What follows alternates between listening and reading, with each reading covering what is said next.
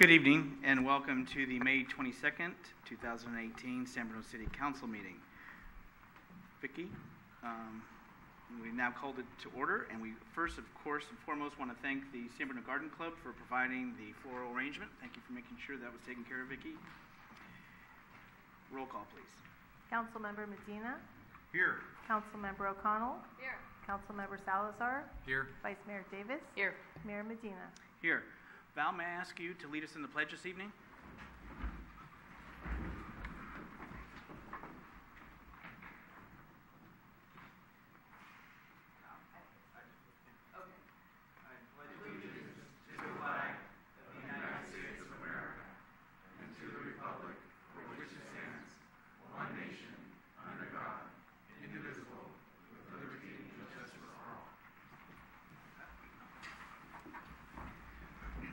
Okay, we have some announcements this evening.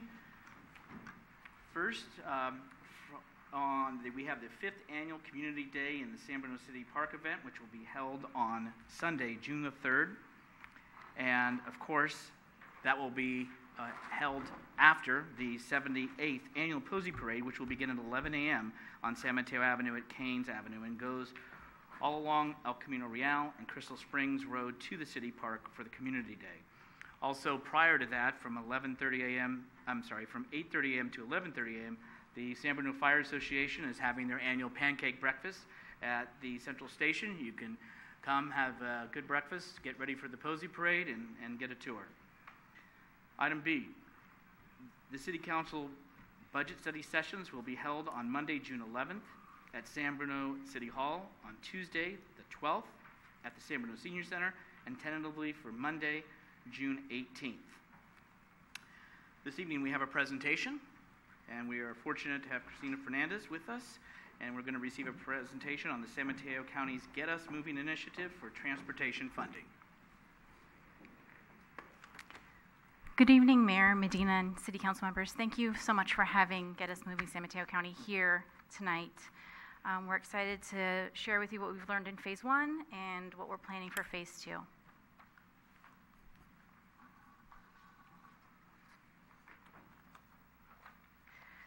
So San Mateo County has a whole host of, obviously, traffic conditions, and we are using Get Us Moving San Mateo County as a way to learn from our community what residents think about transportation funding and how it should be spent. Last year, Assemblymember Mullen had AB 1613, had authored AB 1613, which would allow a half-cent sales tax, and it could provide $80 million per year. It does need a 2/3 approval from the county voters, and it could be placed on the ballot in November of this year. It will only go to the voters if the SamTrans Board and the County Board of Supervisors approve it first.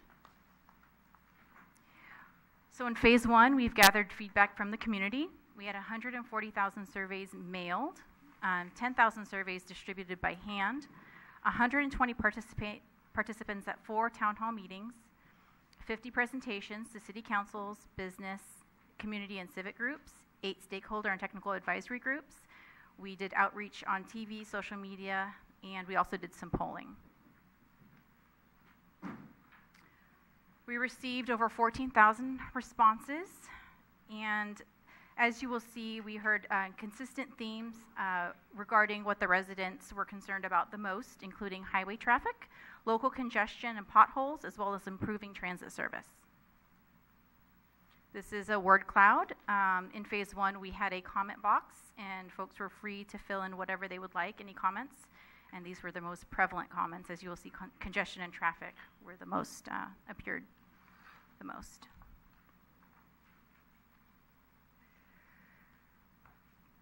As for the survey results, the top priorities, we asked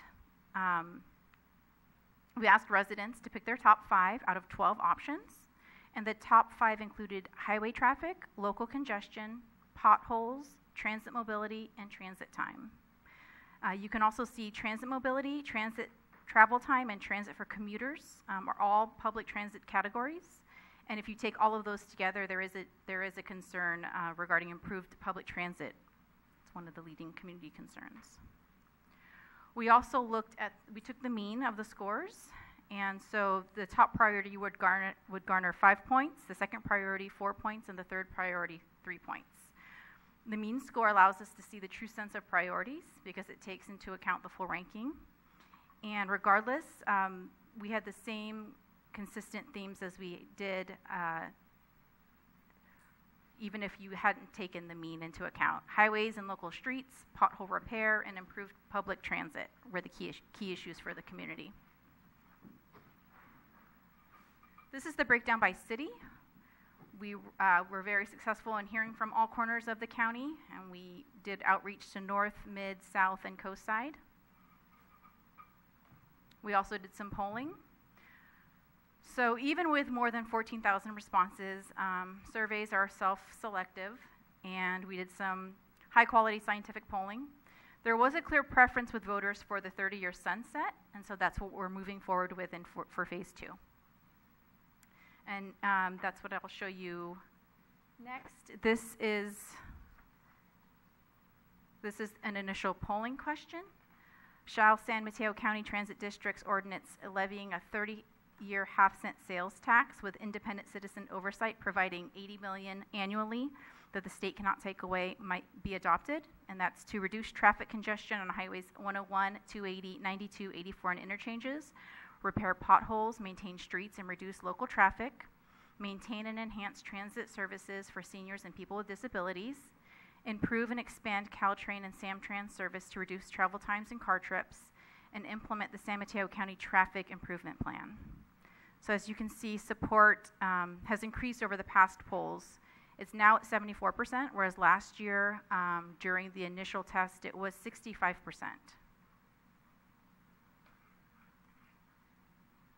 We also tested positive messages, which included things like the state could not take away the funding, and our local streets and roads are falling apart. The measure will help stop the deterioration. The measure would help reduce traffic congestion on freeways and major streets like El Camino Real. The measure will attract millions of dollars in state, federal, and private matching funds. And after hearing positive arguments, 78% support the measure. We also tested negatives.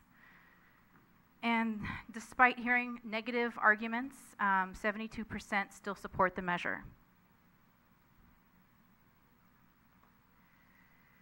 This suggests that the ballot question as tested in the survey is in alignment with resident priorities. So the themes are pretty consistent: traffic on highways and local streets, potholes, and transit. We had 4 town hall meetings at the San Mateo Library, Menlo Park Senior Center, Pacifica Community Center, and the South San Francisco Council Chambers. And we heard the same consistent themes: traffic on highways, potholes, and transit.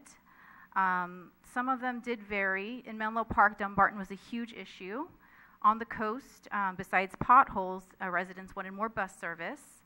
North County, there was an emphasis on smart transit and best practices, and Mid-County wanted big highway and infrastructure projects. We also have stakeholder and technical advisory groups. Each city was invited to participate in the TAG, and dozens of community groups, organizations, and the private sector were active in the stakeholder advisory group. And with that, we are now launching our budget challenge. It is at the same website as phase 1, getusmovingsmc.com, and it allows you to allocate the $2.4 billion according to your own priorities and see how you would budget that money. This is an example of the budget tool. It basically asks, with new funding, how much should go where? And the categories include highway, repair potholes, reduce local congestion, public transit, eliminate traffic backups at Caltrain crossings, bike pedestrian, and Dumbarton crossing.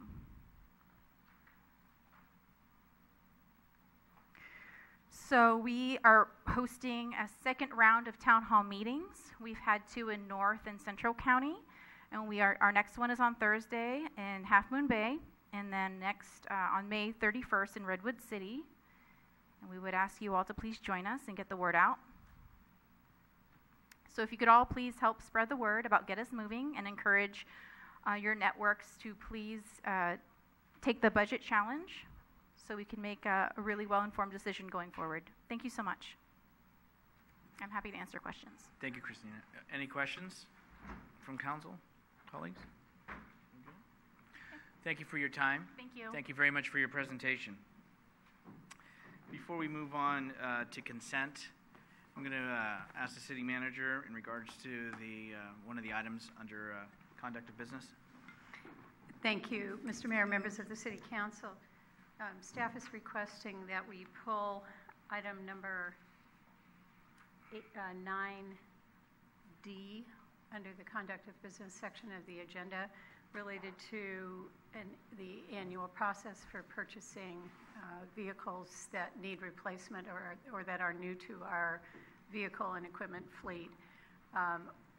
We would also respectfully request that the mayor appoint a subcommittee of the City Council to do some review of the various issues that council members may be interested in based on questions that I have received prior to this evening, and to assist staff in making sure that we're bringing forward an item that is consistent with the City Council's interests and priorities. Thank you. Thank you. Everybody okay with that? I'd be interested through the chair. Okay. So we're okay with it being pulled. Requests came from the manager and staff for a subcommittee to be appointed. I'd like to ask if Laura Davis and Marty Medina would be willing to serve. Absolutely. Thank you. Yes. Okay, good. So what I'd like to see is, once you meet with staff, is to bring back so that we really have clearly defined a process. So I remember being on staff too, and so we do our budgets and we do capital improvements. So staff brings forward these items, and now they bring them back to say, okay, so you've approved it, now we're just coming with the formalities and the exact price tag. And then questions arise, which are fair, and that's what we're here for. So I think it would be great if we have a process of what staff should bring back forward to council and for the community that helps address those questions and helps keep us on task and make the process more efficient. So you'll present back to the City Council, and I appreciate both of you doing that. Vicki, consent, please. Consent, all items are considered routine or implemented in earlier council action and may be enacted by one motion. There will be no separate discussion unless requested. Any action or a comment that would like to be made? Marty? Yes, as a matter of fact, I just wanted to recognize the service of Perry Peterson, who's resigning from the Planning Commission. He served a long time, and I just wanted to wish him well and appreciate his service to our city. Thank you for bringing that up. I did go to the Planning Commission meeting. How you served, I would want to say, close to 30 years or something there with his community, and he's moving to where family is out of state, but he has brought a lot to the community and a lot of dedication. So thank you. Any action on consent? Move to approve. Second. There's been a motion and a second to approve consent. All those in favor say aye. Aye. Those opposed, no. Okay. There are no public hearings. Report of committee, commissions, and boards. We are going to receive the annual report from the Citizens Crime Prevention Committee. I'm going to turn it over to our chair, Deanna Robinson, please.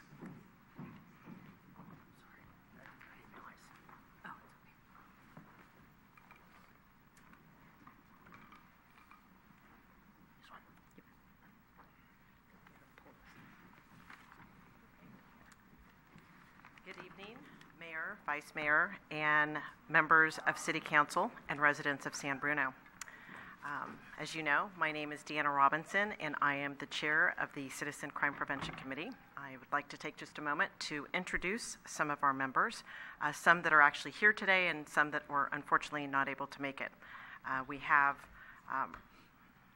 actually Rhonda Boone, who's a member at large, Peter Carey, who is actually here and will be helping me to present today, Mary Mahon, who is our vice chair, and Val Morgan, who is also member at large, and Robert Reichel, who will also be helping with our presentation today, as well as Richard Wong, member at large. And I'd like to thank our council member and committee liaison, Marty Medina, And of course, a very special thanks to Officer Sherry Campbell, who's our police department liaison.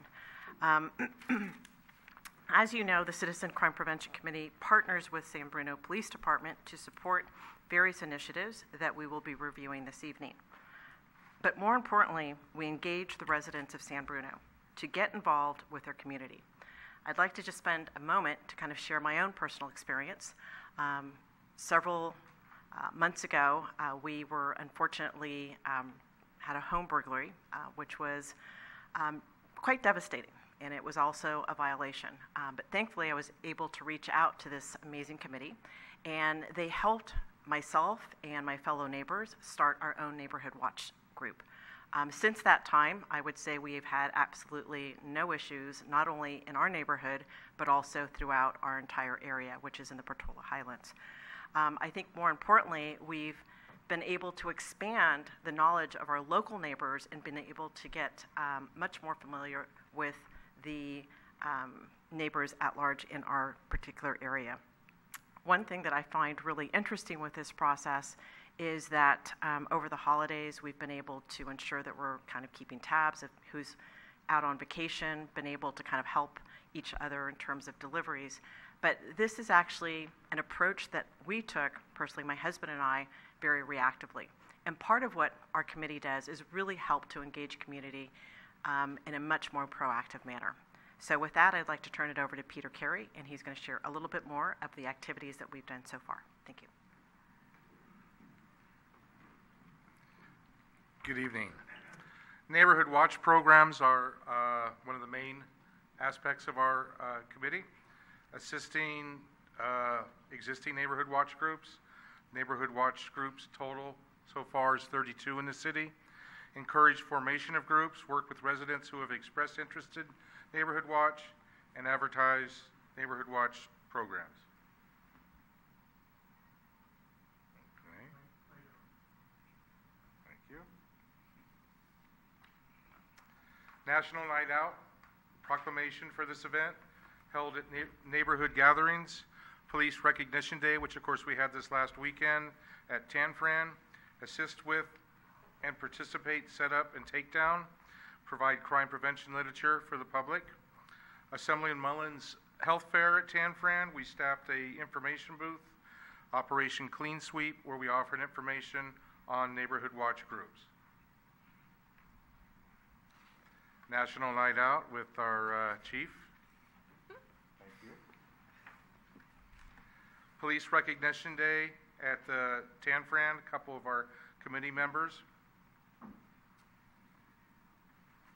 Assemblyman Mullins Health and Safety Fair, where once again we gave out literature.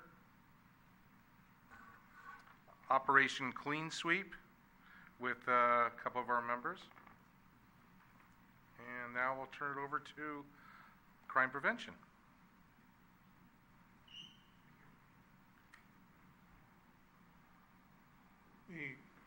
Some of the activities and accomplishments continuing, we distributed our safety and crime prevention information, neighborhood watch, and reporting suspicious activities.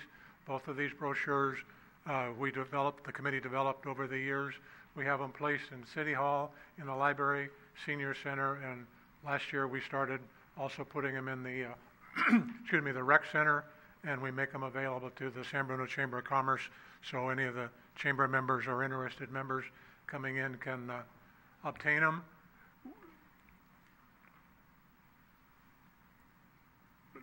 We have our safety and crime prevention literature on neighborhood watch. That's in there twice. We have a DNA collection making kit, a real simple way to collect yours or your children's DNA without contaminating it and putting it away. Hopefully it'll never have to be used, but if your child goes missing and the police department asks for a DNA sample, hopefully that would give them some additional means of finding them. The reporting the suspicious activity form is another one of the forms that we cannibalized a little bit off of a similar form when one of our members worked for the Oakland PD, and we have child safety information and more. We shared informational slideshow at the safety fair. It's about a 10-minute revolving slide projection on the screen that one of our members did a couple of years ago. I think we showed it to you once or 2 years ago, and that just shows a lot of the activities that we're actually been involved in, and we're continue to maintain communication with our neighborhood watch groups. We continue to distribute crime prevention tips on San Bruno cable television. We're doing it both in English and Spanish. We usually run 2 a month, 2 different ones, about 2 weeks worth, and Miriam and her staff of many, or one, at San Bruno Cable consistently give us the support that we need there. We have coordinated meetings through the San Bruno Police Department. We had residents in that were interested in the Neighborhood Watch program. We had one just with interested neighbors, and then we had a second one where we talked more with the block captains so that we could meet them all in one place. And I think we put on here, we also, I've read this over, but I forgot whether it was in there. We had one meeting where we met with the disaster preparedness / CERT members to see if the crime prevention through the Neighborhood Watch may be able to increase the city's ability to have more CERT people trained. So that's one of the programs that we are working forward on. We've updated the postings on the San Bruno Park Crime Prevention Committee webpage. We proposed some additional additions to the webpage, and we prepared National Night Out flyers to be distributed by the block captains and also distributed to the general public. We planned and participated in multiple locations on August 1st last year, National Night Out. The police department and the fire department was very supportive. They had personnel and equipment at Grundy Park and at least one, if not 2, of the neighborhood meetings where we had the Neighborhood Watch people congregate. We obtained pencils, stickers, and coloring books. We got the coloring books from one of our state legislators that we could make available at some of our information tables, like at the health fair or at the just completed police day.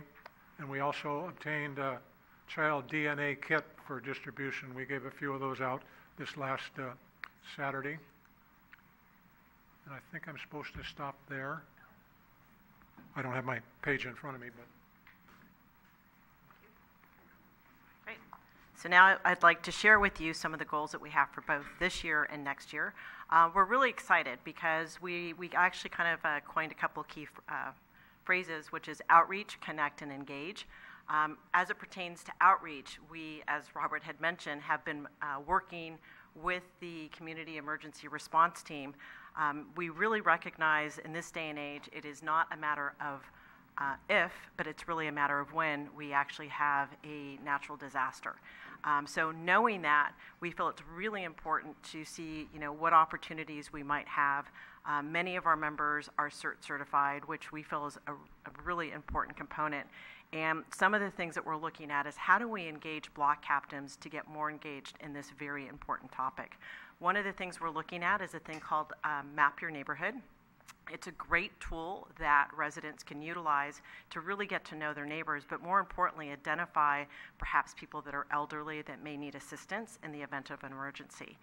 It also helps people to identify maybe certain people may have skills such as maybe they work in the fire department, may have emergency response, perhaps nurses or doctors. All of that information will be absolutely critical. So we're really looking at how do we continue to hone that information, share it with community emergency response team and that committee so that we can continue to kind of holistically and collaboratively partner and work together. Another key thing that we're looking at is being able to continue to connect with the community, and that's mostly through expanding Neighborhood Watch in a very proactive manner, I'd like to say, and not hopefully resulting in a situation that myself and my husband encountered. We're doing that through participation in the National Night Out, which is actually coming up in August, and we're super excited about that. We're also looking wherever we can to assist the police department with different initiatives and projects. We're also looking at what we can do to engage, and I think that both Peter and Robert shared with you a lot of the efforts that we have to date, so I'm not going to state each of those verbatim, but you can actually see a lot of the activity that we have. So some of those items, as we've mentioned earlier, are participating in community events. I do want to highlight that the recent Police Day activity that we just had this past Saturday actually resulted in about close to a dozen recruits for Neighborhood Watch. Some of us were a little bit aggressive to finding out who our residents were, and if they didn't have a Neighborhood Watch, we were like, let us give you some information. So we're super excited about that. We're going to continue to do other activities such as the Health and Safety Fair. We have the Posey Parade that's coming up on June 3rd, so do look for our booth out there, and if you haven't signed up yet, be prepared to sign up. And then we're continuing to collaborate with other committees. Okay, so at this point, I would like to say a very special thank you to the City Council. Of course, our liaison, Marty Medina. Very special thanks to Chief Ed Barberini and to Officer Sherry Campbell and Officer Howard Hoyer, who actually helped step in last year. And I would also like to encourage the public to attend our meetings. They happen the second Thursday of every month at 7 p.m. at City Hall. Conference room is 113. Our agenda is typically Neighborhood Watch and event planning, but definitely members of the public are welcome. Thank you very much. Thank you very much for the presentation. Any questions or comments from council? Marty, please. I just wanted to thank you very much. These people work very hard. And what we're trying to do is increase the safety in your neighborhood. So if you haven't yet joined a Neighborhood Watch group, come to one of the meetings. How much effort does it take to be in the Neighborhood Watch group? Maybe you can share with us. Actually, it doesn't really take much effort at all. If anything, it's actually a lot of fun. You really get to know your neighbors. I know that when we did our first kickoff, I think we started at 7 and we had to help escort people out about 11 p.m. But it was like the first time we really had like this, broad gathering of people, and we've had several events since then. And as I mentioned earlier, we've also enlisted the interest of dog walkers because they're a perfect advocate for this program. They're out there day in and day out. They have to walk those dogs because dogs need exercise and they need activity. And so they're the eyes and ears of our neighbors and what's happening in our respective areas. So it's really an easy process and program, and it's a great way to kind of get to know your neighbors. And thank you very much, Deanna, Peter, Robert, Val, Sherry, thank you for being here. Thank you for your presentation, and to the whole committee on behalf of the City Council, thank you. It may have been a long time ago, but I was once on the Crime Prevention Committee too as a much younger man. And I know that this committee has done many things, from spearheading graffiti ordinance, the first one, from having restrictions on where alcohol could be utilized within our park system, and so it has made a continuous difference. So I want to thank you very much, and if you could take back to the committee, we appreciate it. Okay, Vicki. Item 8, public comment for our items not on the agenda. It is the council's policy to refer matters raised in this forum to staff for investigation and/or action where appropriate. The Brown Act prohibits the council from discussing or acting upon any matter not agendized pursuant to state law. And I do have one speaker card here, but if you do want to speak, you can also just stand at the back of the room and have your turn. So this is from Jim Evangelist, 105 DeSoto Way, and he has a question or a comment about schools. Good evening. Good evening, Jimmy. I understand that the El Crystal Elementary School is up for sale, and I also have learned recently that there's a right of first refusal from other public agencies prior to the sale to the public, which offers apparently a discount to it. I would suggest that it might not be a bad idea for the council to look into purchasing that and utilizing it for other activities within the city government. For instance, record storage for the police, auxiliary library. There's many different uses that these buildings are still in good shape, and it's a fairly large footprint. It provides parking. Depends on the use. I know otherwise it's going to end up in the open market, and it's probably going to be designated for mixed use, that is residential and retail.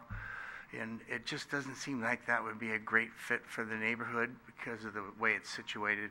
It backs up to courts in that particular area. So if the city council, I know it's difficult to find that kind of money for something like this, but if you could think about leveraging loans based on some property we already own, sell some other property, this is an outstanding opportunity to buy something below market value that we could ultimately use, even if you added it to the main city park as well. I think this is something I would hope you would look into before it goes to the open market. Thank you. Thank you very much. Is there anybody else from the audience who would like to speak on items that are not on the agenda? Please. Thank you.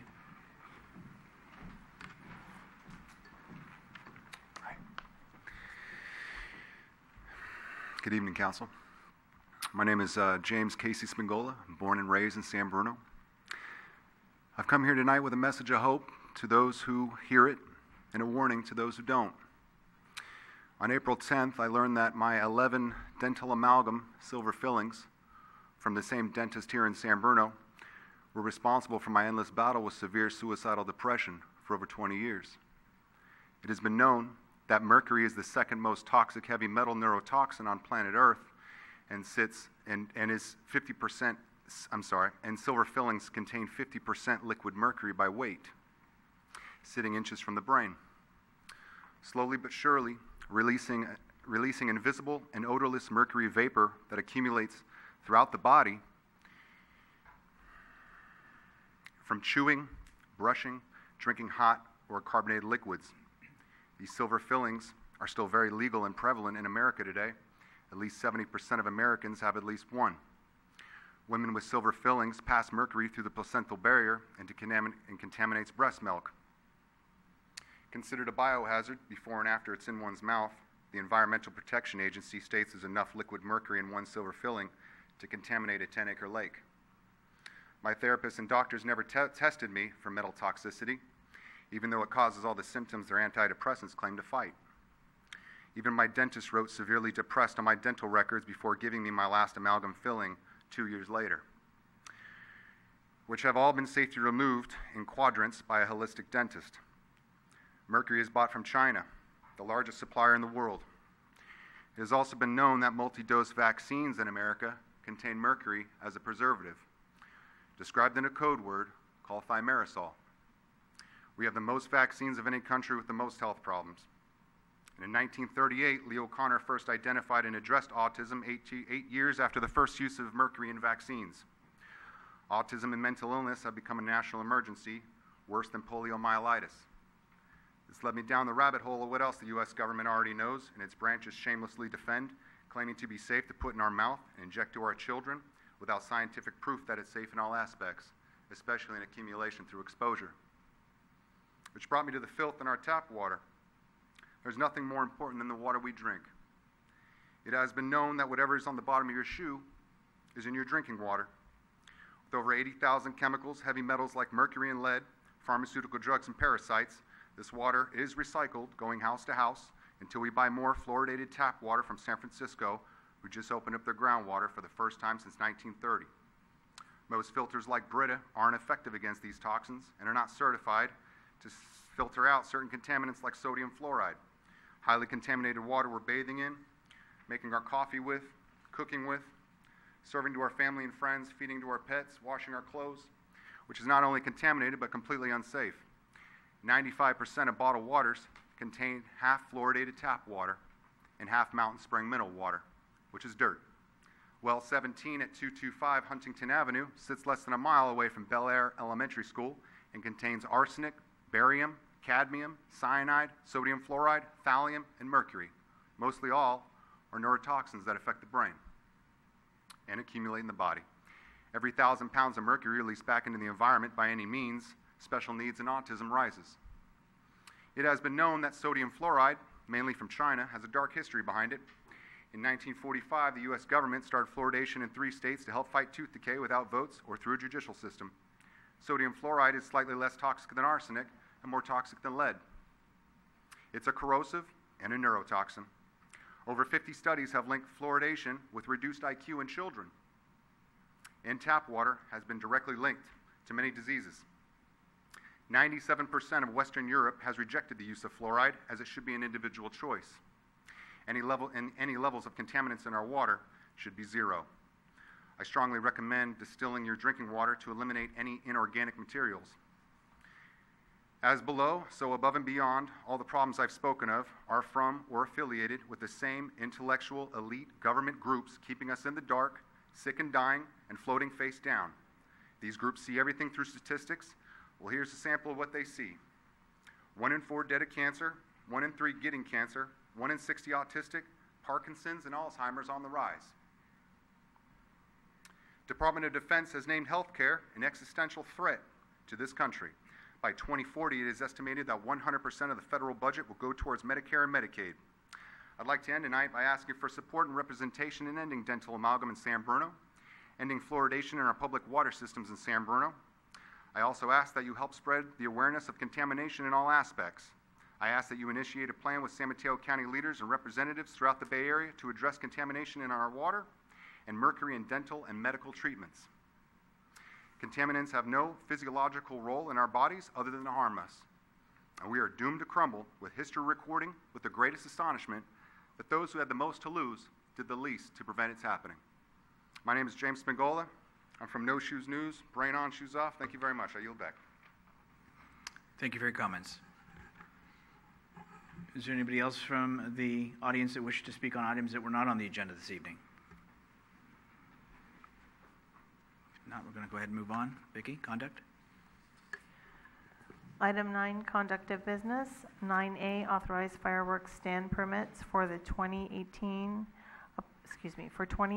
upon finding that the nonprofit organizations meet requirements of Resolution 2008-67, 2009-46, and ordinance numbers 1700 and 1840.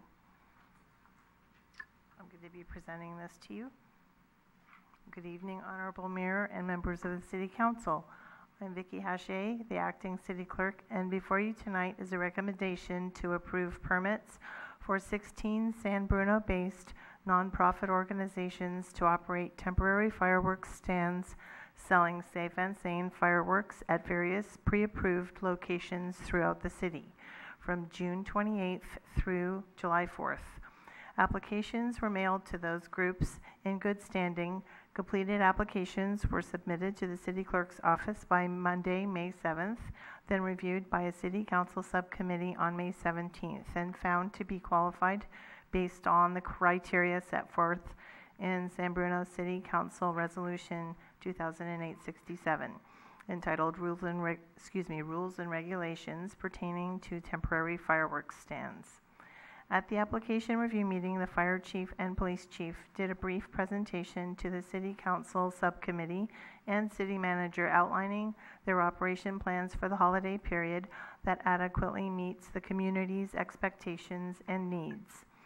If approved, a safety meeting conducted by the fire and police departments will take place on Thursday, June 7th, and it is mandatory that an officer from each of the groups selling fireworks attends the meeting. Pursuant to San Bruno Ordinance 1840, permitted stands may sell safe and sane fireworks from noon until 8 p.m. on June 28th, and from noon until 8, and then from 10 a.m. until 8 p.m. on June 29th through July 4th. Safe and sane fireworks may be used or discharged from noon until 9 p.m. on June 28th through July 3rd, and from noon until 11 p.m. on July 4th. I'll be happy to take any questions now. Any questions or comments from council? Not. We do know the subcommittee did meet and also met with the chiefs to go over what their operations and procedures were for this upcoming 4th, prior and after. We do need a motion and a second to accept the report and the permits. All motion. Approval of the recommendation and the groups. Second. It's been a motion made and second. All those in favor say aye. Aye. Those opposed, no. Ayes have it. Before we continue on, just to take a moment, it's not on the agenda, but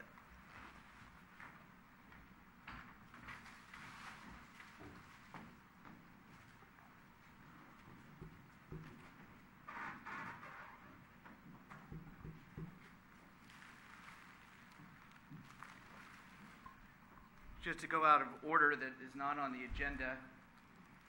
It's important to me as the mayor, and I think my colleagues also share with me, that tonight we had a lady here who is going to be taken over as the new city clerk, but what we have and have had is our deputy city clerk and our acting city clerk, Vicki Hachey, who I've known for many years, going back to the rec leader days at the San Bruno Parks and Rec. Her dedication, her spirit, her passion for this community at all levels, at all facilities, throughout this community have never wavered and have always been something I admired and respect.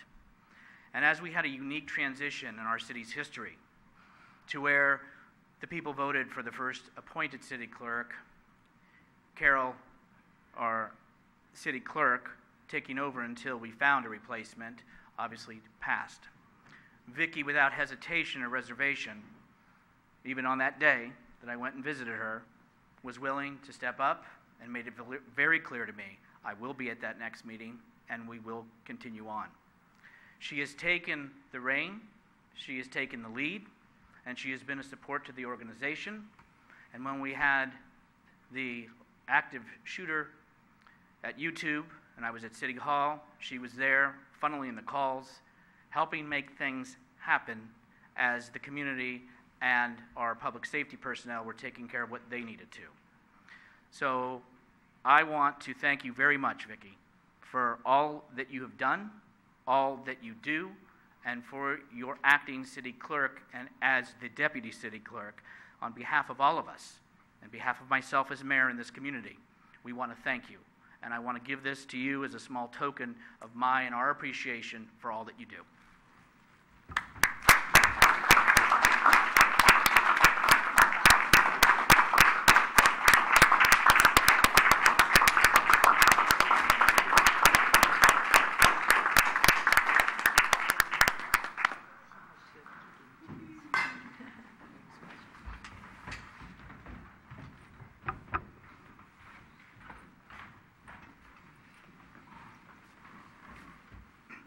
I couldn't put that on the agenda because she would know. Thank you. So. And maybe I would have been sick. As you all know I've said this before, it's my honor to serve you and the city of San Bruno. Thank you. Thank you, Vicki. Now, item 9B. Receive oral presentation on issues and response related to homelessness in San Bruno. Good evening, Honorable Mayor and council members. I am here this evening to talk to you about the issues and concerns regarding homelessness, as well as the city's response and what we do to address this issue. So why are we here? Why are we having this discussion? As we know, homelessness is a national, statewide, and regional issue that's not unique to our city. However, we often receive inquiries, both council and staff, regarding what our approach is to deal with this problem, and it's productive to regularly look at how we address certain issues, including homelessness, and reevaluate whether there's more we can do or if there are other options out there that we can employ that may be more effective. And finally, we were directed to by the council, so we're here to talk to you. Issues, the big broad issues to get things started. I think we need to begin with the premise that although you're receiving this report from somebody wearing a uniform, being homeless in itself is not a crime. There's no way to enforce or enact any local or state ordinance that is going to simply remedy this issue. There are associated issues with homelessness, as we've learned. Those do include, just to name a few, mental health concerns, substance abuse, and for some, we're dealing with a situation where it's a lifestyle choice, or individuals are resistant to the services that we are encouraging or offering to provide them. Sometimes we're simply dealing with limited resources. This is especially true at the local municipal level.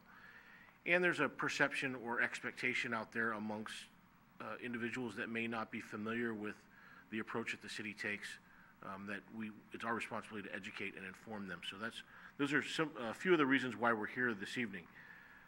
So if we look at why we're dealing with what we're dealing with, or not just specific to San Bruno, but contributing factors to homelessness in general, we can differentiate those from some of the situations that we have here. And if we look at San Bruno specifically, and ask ourselves why there are homeless individuals who prefer to frequent our city, we can look at a few factors. The first of those is availability and proximity to resources.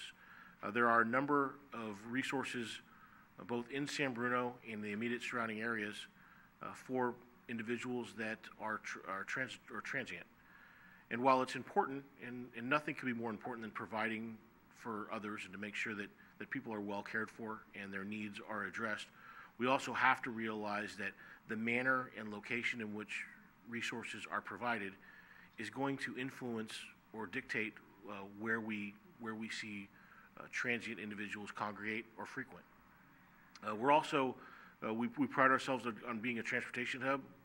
There's plenty of ways to get to and from San Bruno. Public transportation is very available here, and that contributes to access to our city. And then many of the individuals we encounter living on the street have some type of connection to the city and are comfortable here. We have a fairly mild climate. The city police department prides itself on being relatively safe, and individuals are not as susceptible to violent crime as they may be in a bigger, larger metropolitan area.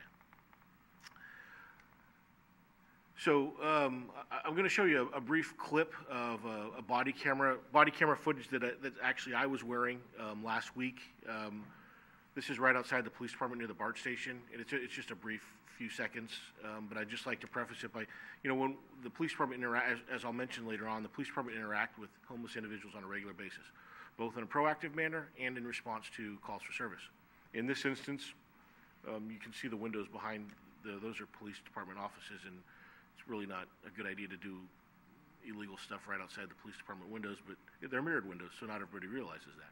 So on this particular day last week, we saw folks that may have been involved in activity that may have not been legal. So we walked outside and began to talk to them. And there's a couple different conversations going on here, so it's going to be a little bit hard to hear or understand. And I'm going to put the microphone down to the speaker because that's about as technologically advanced as I get. But you'll hear me ask an individual, "Hey, what's the deal? Why San Bruno? Why are people coming here?" And the quote is written up there. You're going to hear this response is probably because it's like the perfect balance of resources and comfortability, and he articulated comfortability pretty good, and I needed to practice that word tonight a couple times before I came here. So I'm going to play a little clip for you. There are a couple individuals that we're dealing with. I happen to be talking to somebody who's not on camera, so that's why there's two conversations that are overlapping. Hopefully you can distinguish my unique voice as I'm talking to one of the folks that we're interacting with. How come everybody's coming here? I have no idea, but probably because it's like the perfect balance of resources. Walk over this way. So your bikes are all getting taken care of? Comfortability. So I'm not sure whether you could make that out, but the individual I'm talking to is basically that quote. Sergeant Blundell is talking to somebody else about his bicycle to make sure we secure his property, but I'm having a conversation with his friend and trying to figure out why here, and that's the response that we received. So moving forward with why or maybe some contributing factors to why we find ourselves with individuals who prefer San Bruno, homeless individuals who prefer San Bruno, there's a connection to the city in many cases.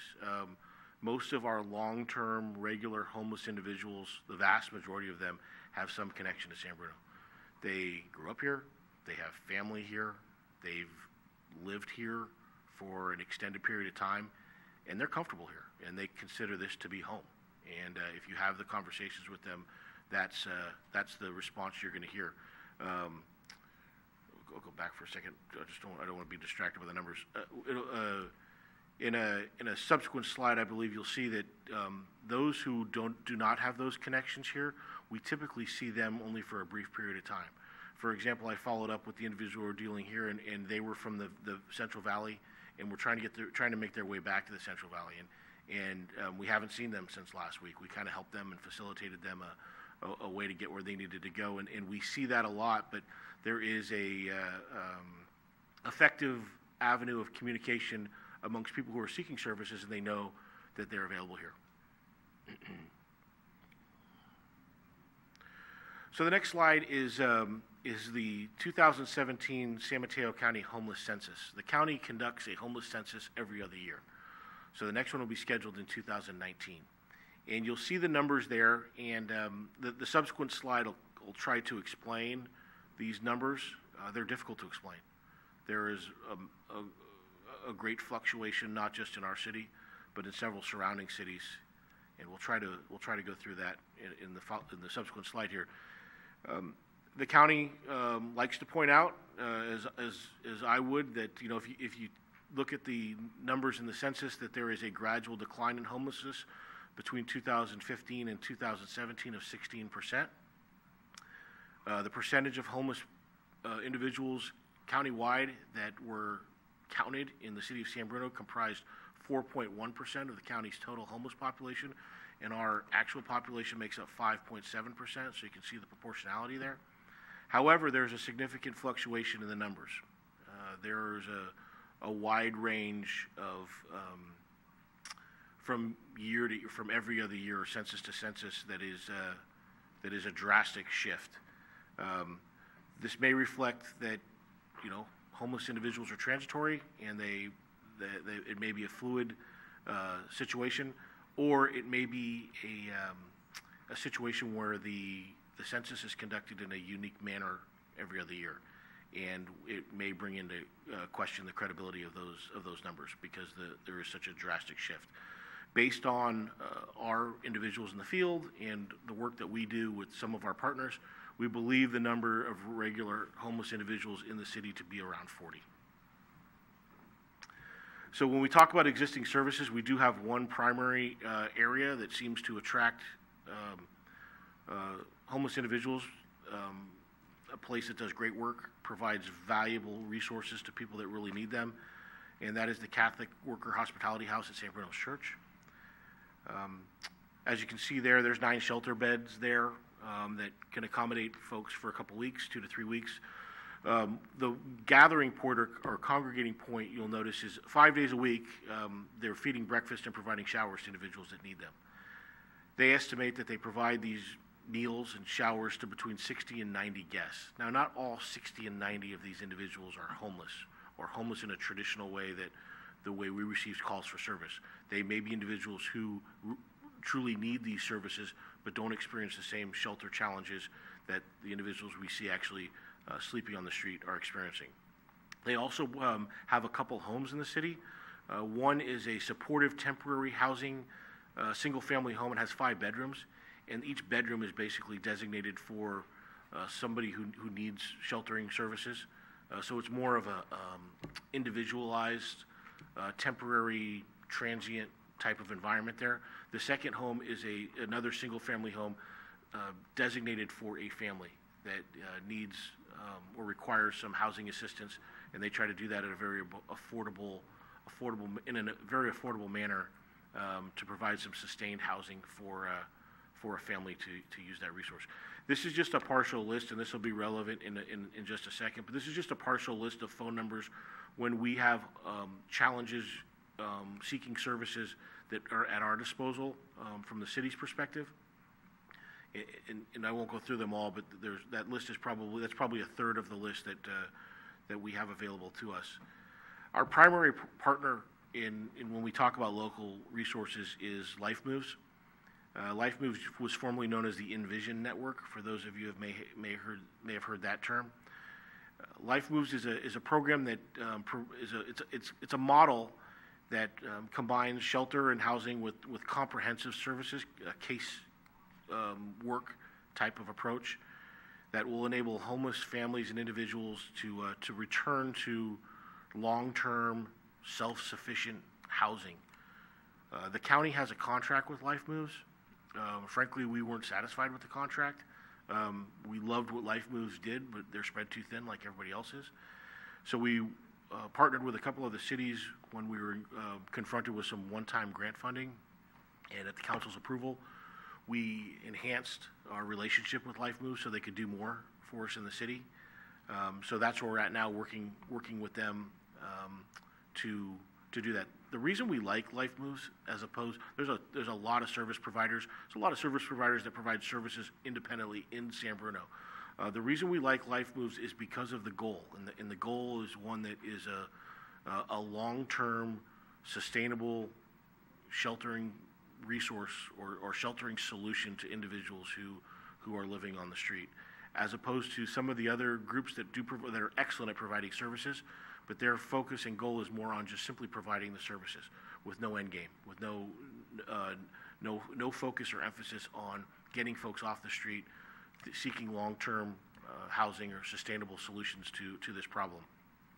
Right now, Life Moves, in conjunction with the police department primarily, but also with some other city departments, is working closely with 20 to 25 of the individuals that we see regularly on the streets in San Bruno. Most of these subjects are resistant to services. Sometimes it takes a long time, and I'll let them speak to this in a second. It takes a long time to build that relationship, build the trust for an individual to accept services and move forward in the process to really seek a long-term solution to a serious problem. There's approximately 8 individuals, and these numbers may have changed. They're about a week or so old, that we're actively working with in an intense manner that seem to be agreeable to services that we're working with now to try to pull the trigger on that. Just one quick story based on the relationship here. A couple Saturdays ago, I happened to be at the police department where an individual, you could tell this person was down on their luck. They had shown up at the police department seeking help. He had recently ended a long-term relationship, lost a job, and had been living in a local motel until his funds had simply run out, and was kind of in dire straits and needed help. We called all of those numbers you saw on a previous slide, and it was difficult to find resources on a Saturday afternoon. To be honest, it was difficult to find a bed, difficult to help this person out who was standing in the front lobby of the police department. Because of our relationship with Life Moves, I was able to pick up my cell phone, call Mark Sabin from Life Moves on his cell phone. He called me back within 15, 20 minutes, located a bed in Redwood City. A San Bruno police officer drove this person down to Redwood City, and we were able to at least give this subject a chance. He had 3 or 4 days in a shelter down there where they could provide him with the resources, provide him with opportunities to kind of help his situation. So that's the basis of what we do, and we'll talk about its effectiveness in a few minutes, but I wanted to give Sherry Campbell and our Life Moves representatives a chance to kind of talk a little bit about what they do on a regular basis. I do want to point out that for those of you that know Sherry, this is not her primary job or role. She's pulled in a million different directions within the police department in responding to homeless concerns, which she's a great resource for the officers because they can let Sherry know, let Life Moves know, and it kind of it relieves their burden of dealing with things because she has the connections. But I just do want to point out before they get started that this is not her primary role. She has countless other roles, so it's a difficult challenge for her. She does a great job at it, but it is just one of many things that she's responsible for. So Sherry, did you and Joaquin want to say a few words? Hi, good evening. So I'm Sherry Campbell, and I'm the support services officer with San Bruno PD. And like he was saying, one of the roles in my job is trying to assist our homeless subjects. Typically what happens is our patrol officers are kind of the first person to go out when we do get a call related to a homeless individual. They go out and handle that call depending on what it is. Sometimes the person can get arrested or be cited or simply just be moved along. When it's a person that we deal with repetitively, the patrol officers will get a hold of me, either come see me in my office or email me, and let me know that there's someone that is either refusing the services that they've tried to offer or somebody who may want services. Depending on what the situation is, I'll always go out and make contact personally and try to just talk to them and see what the issues are. Sometimes there's some type of addiction. Sometimes they're just down on their luck. Other times there might be mental health. So a part of my evaluation is trying to figure out what the proper connection is. I have a lot of resources, but it's a matter of what they're willing to accept. One of those resources, which is huge, is Life Moves, which is what the chief had just talked about. It's one of our primary resources to help the homeless individual. So when I am going to go out, whether it's a camp that we're about to evict or just somebody I want to make contact with, I call Life Moves, and then we go out and contact them together. So I'm going to turn it over to Joaquin, which is our City of San Bruno outreach case manager with Life Moves. And then he's going to tell you a little bit about what he does, and then I think he's going to give you a very recent success story. Perfect. Hi, everybody. My name is Joaquin. I'm the outreach case manager for San Bruno at the moment. And the main focus of our task is to engage the clients and those, like Sherry said, those who are repetitive encounters with the law enforcement or those who are long-term homeless individuals in the city of San Bruno. And these are the hardest clients to engage and actually engage them in services because they've been out in the streets for so long that to them it's now routine, it's a system. And so when we approach them to offer them services, we have various entities who care about these individuals who want to offer them services. Sherry is the first point of contact when these individuals are repetitive contact. And what she does is she'll contact me and refer the clients to me. She'll provide a description, she'll provide a location of where they tend to hang out. And then our goal is to come out and meet the client and engage them in services. Again, these are some of the most difficult clients because they've been out in the streets for the longest. It takes a lot of engagements and a lot of rapport and building rapport with the client. One of the most recent experience I've had with a client is an elderly lady. She's been living in the streets of San Bruno for 2 years straight in her car. She was parking at the town center parking lot. It took about 1.5 years until she finally agreed to engage into services. And her growth and decision to actually engage in services was dealing with mental health and behavioral health. And I tried my best to engage her and want her connected to those services, but it wasn't until she decided to do it on her own. And she came up to me and said, Joaquin, I finally did it. I went in and I connected with services. She is now on the verge to getting housed. She signed her lease yesterday, and it's a Waverly Apartments in Redwood City. It is a mental health and behavioral health apartment complex that are going to be receiving ongoing case management. And she's going to be moving in on the 31st of this month, so I'm really happy for her. And it's just an ongoing process, and it's not cookie cut where you can know how long a client will go through the process. Some clients can take 5 months, 2 weeks, some can take up to 2 years. It all depends the motivation and what they want to do and if they want to engage in the services. Thank you. Thank you. So moving forward, as we mentioned earlier, homeless is not a criminal justice or law enforcement issue. It's much more universal. So it impacts more than the police department. Although I'm here talking before you, this presentation is a collaborative effort, and a lot of the information you're going to see in the slides was provided by other city departments. And it does touch a few departments within the city. For example, this is the feedback that we received from code enforcement. I'd like to thank them for providing this, but their experience is they've received fewer complaints related to homeless in the past year. They play a role in creating an environment that is less inclined to make folks comfortable in public areas. For example, they've addressed vacant properties. The First National Bank building, which is gone now. It was fenced off and is still fenced off. Historically, we had a problem there with homeless individuals, and when they took that action, we no longer experience that. The same with 500 Sylvan, the 500 Sylvan site. And they can also, through planning, create space that would make it, I don't know, less convenient or less comfortable for individuals who are looking to just to loiter in an area through lighting, through planning, through an ergonomic design. They play a huge role in addressing those issues, and if we keep that consideration in our planning mind, hopefully it'll have an impact moving forward. Community services and public works also plays a role. Oftentimes, our community services staff in the parks and in areas where they're responsible for maintaining are the first to locate homeless individuals, and they'll immediately give Sherry a call or call the police department and give us a heads up on where folks are, so we can try to get out in front of that before it becomes a larger issue. They're also play a crucial role in keeping vegetation and trees cut back, which reduces the opportunity for folks to kind of have that hidden sanctuary where they may want to set up an encampment and can do so kind of out of sight, out of mind until it becomes too late. Public Works plays kind of a big role for us. When we encounter homeless individuals who may have a warrant for their arrest, or for whatever reason they may need to go to the hospital or whatever it is, we need to do something with their property, and oftentimes it's a significant amount of property. Public Works is tasked with storing that property for up to 90 days, and they do a good job, even though their space is very limited and it can become challenging. And finally, there's the police department.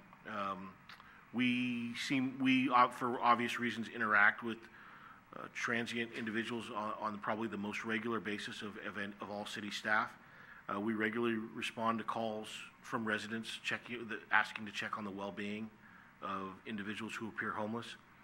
We regularly respond to complaints about why we're not just simply forcing people off the street or forcing people to accept services, accept assistance. As we mentioned earlier, we work closely with Life Moves, and one of the things that was not mentioned, and they do so much, it's hard to mention everything, but on a monthly basis, they have a multidisciplinary team which brings all the relevant service providers together, and on a case-by-case basis, they go through each identified homeless person in San Bruno, the status of that homeless individual, what resources have been offered, where there's been successes, where there's been challenges. So each person that has been identified as being transient is being addressed. We also facilitate the eviction process for homeless encampments. This can be a little bit more complicated than folks may realize. We need to give a 72-hour notice for individuals that have established a homeless encampment by law. It's an eviction, just like you would evict somebody from anywhere else. The number is 72 hours. If it's city property, it's usually fairly swift. We have the authority to do that. Sherry's excellent at that and jumping on that. We have a lot. We have a lot of other stakeholders or property owners in the city that are public entities, include BART, the airport, San Francisco PUC, Caltrans. Sometimes it's a little bit more time-consuming just to get that eviction notice posted when we're dealing with those external entities.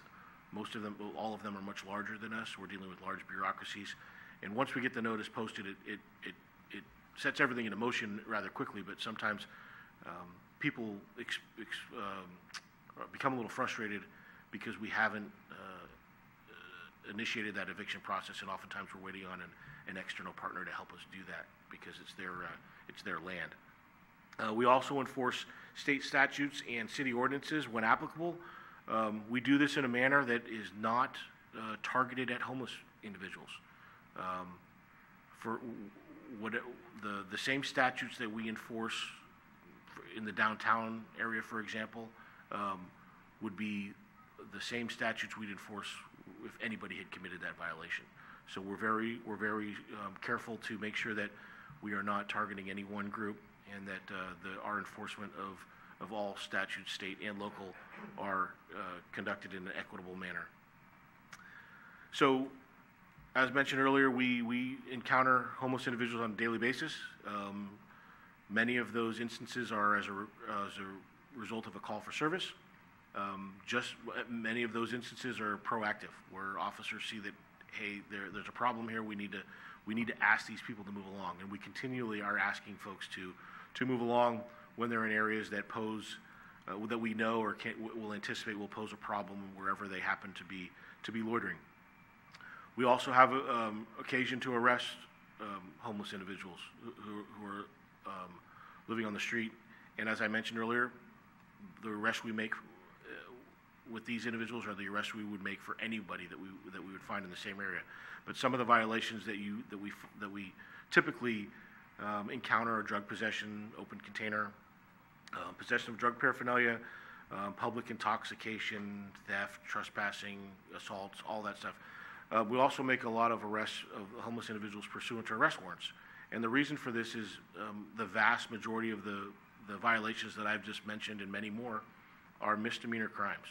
And the way that the law reads now, and it has for some time, but the way that felonies have been reclassified to misdemeanors, all we can really do when we arrest these individuals is request that they sign a promise to appear in court, give them a court date, and they are released on a citation. Typically, because they have transportation challenges and they have challenges getting to court, they will miss their court date. It will result in an arrest warrant, and then we'll make that arrest, and they'll have to go. Then they'll be physically arrested. Typically, though, because they're only arrested on a misdemeanor arrest warrant, they make their court appearance the following day, and they're usually released because there's no cause to hold them. And then outside of the whole criminal element, we mentioned that there are mental health challenges associated with some of these individuals, and we do encounter those. And when somebody presents themselves to be a danger to themselves, a danger to others, or gravely disabled, we will and can command that they are transported to a local hospital for a mental health evaluation. They can be held for up to 72 hours initially, unless medical professionals seek a longer order, but a police officer can make that determination and send them to the hospital. Typically, they're not held for 72 hours. It's typically a 6 to 8 hour turnaround before we see them back on the street. The note on and I know I keep repeating this, but it's important to know that we do conscientiously treat and interact and enforce ordinances and conduct evaluations of homeless individuals in the same manner that we would do for any other individual that we'd encounter, no matter what part of the city that we're talking about. Legal considerations and constraints. Our city attorney's not here tonight, but we have counsel, and he provided me with this information, so thank you to him. But as mentioned before, courts have identified or stated that cities are not allowed to criminalize the homeless. Society's pretty much come to the same conclusion. This includes not only establishing ordinances aimed at behavior we see associated with homeless. For example, if we don't like what the homeless are doing, we're prohibited from establishing ordinances specifically to target that behavior. It also addresses the enforcement of existing ordinances in a manner that is disproportionate and aimed at the homeless population. So we have to be very careful there.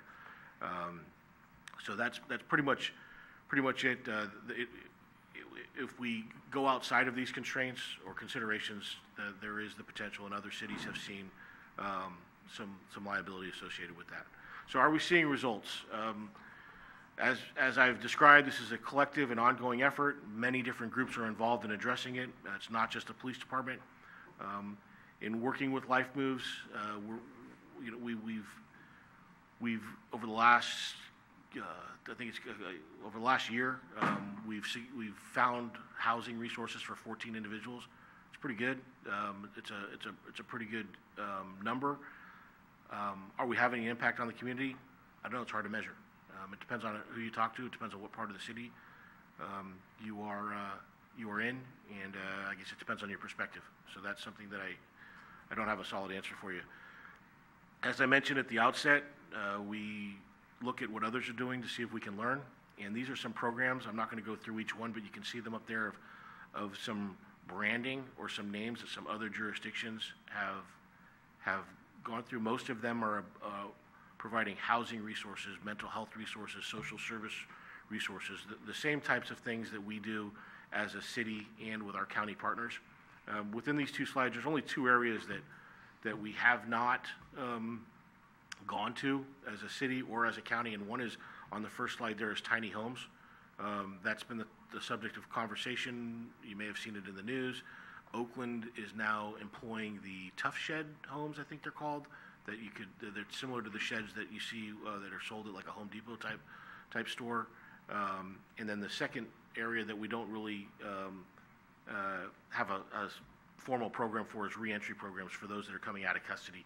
Those are typically individuals who have served extended periods of time in state prison and then are being released back to the community and may not have a place to live. We don't run into that a heck of a lot. Most of our homeless individuals that we see are doing short stints in the county jail based on what they're doing in San Bruno rather than coming out of long-term prison sentences. But as you can see, the other options, we're doing almost all of that. The one area that's being done in other parts of the county that's not being implemented in San Bruno is there have been other jurisdictions that have dedicated full-time law enforcement to this issue. Not in an enforcement role, but in a presence role. Downtown officers in some cities, there's been 3 or 4 success stories. Well, they're calling them success stories in our county and other jurisdictions that still have these teams employed. And it's basically, none of us like to interact with law enforcement on a regular basis. When you're driving down the street and you see a police officer in your rearview mirror, nobody's comfortable. Well, the same is for homeless individuals. When they're sitting on a park bench in downtown, they don't want to interact with the police multiple times a day, every day. So the strategy that's been employed by these jurisdictions is to put police officers in areas where there is it is frequented by the homeless and has an impact on the community. In all instances, they're partnered with, most of the time, Life Moves or some other type of service provider. What this has done is, in reaching out to these jurisdictions, is it has had an impact. You'll talk to some entities that their downtown area is not frequented by homeless individuals nearly as much, if at all, as it was before they dedicated these personnel. However, where'd they go? They probably went to other parts of the city, or they probably pushed them to other jurisdictions. Don't get me wrong, I'd love to push them to another jurisdiction. I just don't know that we have the wherewithal to do that. And our main goal here is truly to help these individuals and find long-term solutions. Kicking the can down the road, whether it's within our own city or to another jurisdiction, is probably not the most appropriate. There's a question at the bottom of the slide. We're often asked, when people who don't understand the complexities of the homeless issues, is what are other entities doing that we're not? And I would suggest to you that the more effective question is, what are we doing that others are not, that's resulting in us seeing homeless individuals in our city? Because we should pride ourselves on being compassionate and providing services, but we, like I mentioned earlier, we need to recognize that when we do that, people are going to come and use those services. And when they come to use those services, they're going to be where people can see them, and there's just no getting around that. So these are some potential alternatives. They're not suggestions, and they're not listed in any particular order. Again, the city is rich with services for transient individuals. Maybe we take a look at the availability of those services, how they're being provided, where they're being provided, and look at the impact that that's having on the community, and evaluate that. I don't have an answer for that, just a suggestion. There are other cities across the state that have implemented enhanced regulations for the sale of alcohol. I'm not saying alcohol is the primary cause for homelessness, but it's a contributing factor. And discounted liquor, the little small containers of alcohol that are accessible fairly easily and seem to be marketed at the front counters of local liquor stores, probably doesn't help. And there may be a way that we can look into that. I don't have specific answers for that. I don't know what's feasible. I'd have to check with our city attorney to see what's legal before we made any suggestions. But that's an option that other entities have looked at. Incorporate environmental changes. Lighting in downtown areas may be enhanced. A lot is made of Posey Park. That homeless individuals seem to be comfortable there. There is some bush and concrete that allows them a physical barrier, even if they're still visible. There's a physical barrier there that gives them some sense of concealment or protection, or that makes them comfortable. And maybe when we move forward with planning projects, look at how we're doing that, and maybe make it a situation where those environments don't exist. We talked about police officers in areas where we're seeing these problems. And then, there's always the alternative of identifying a place where we're okay with the homeless to be, and letting them know that, and monitoring that area on a regular basis. And that's absolutely not a suggestion. It's just an alternative that other entities have done on a formal basis. If you look at Oakland, and other entities do on an informal basis on a pretty regular basis. We have not. You'll see that we regularly evict encampments, whether they're hidden or they're in plain view. When we do that, though, we see an uptick in our transient population in the downtown, more visible, and may have a different type of impact on the community. So I promise I'm wrapping up here, and I apologize for taking so much of your time tonight. It's kind of a complicated project that 20 minutes will probably not, or half hour will probably not adequately address. But our plan to proceed is to continue enforcing the law the way we enforce the law, in a fair and equitable manner. Quality of life issues are important no matter whether you're homeless or not. And if you have an open container or you're intoxicated in public, we're going to enforce that. We'll continue to work closely with Life Moves and persuade people to provide resources. Explore the possibility of amending local ordinance or adding local ordinance regarding the sale of alcohol. And continue to work with public and private property owners. The eviction process, when we do get those encampments, if they're not on San Bruno public property and San Bruno proper, they can be tough to get done to address in a timely manner. So we'll continue to work with them closely. So I'm not sure I provided you with a great deal of or any solutions at all, but hopefully this is some information that you and the public can use, and I'd be happy to answer any questions. Thank you. Thank you for the information and for the in-depth report. Thank you, Joaquin. Thank you, Mark. Thank you, Sherry. See Robert at the podium. Can we go ahead and see if there's anybody from the public who would like to speak, and then bring it back to council? Before the chief leaves, can you say anything more about the safe camp concept? Do you have any feel that if we set up a safe camp, might that be a drawing factor that would cause more people of homelessness on at least a temporary basis to move into San Bruno? Chief? Yes, I think that any time, the word gets outside of San Bruno that there are services available here, and the same word would travel if there was a safe space. Not advocating for or against, I'm just saying that, yes, you would probably see individuals who learn of that safe space want to come to San Bruno and take advantage of that. Okay. Anybody else? Questions or comments from council? To the chair. Laura? First of all, thank you so much for the detailed presentation. And I think, like you said, you need probably an afternoon to go through the work and the commitment and the dedication and all aspects of the city, from police, fire, staff. I know it's a regular issue in every city. Ask a San Francisco police officer and he'll tell you they deal with it on a regular basis, on a daily basis.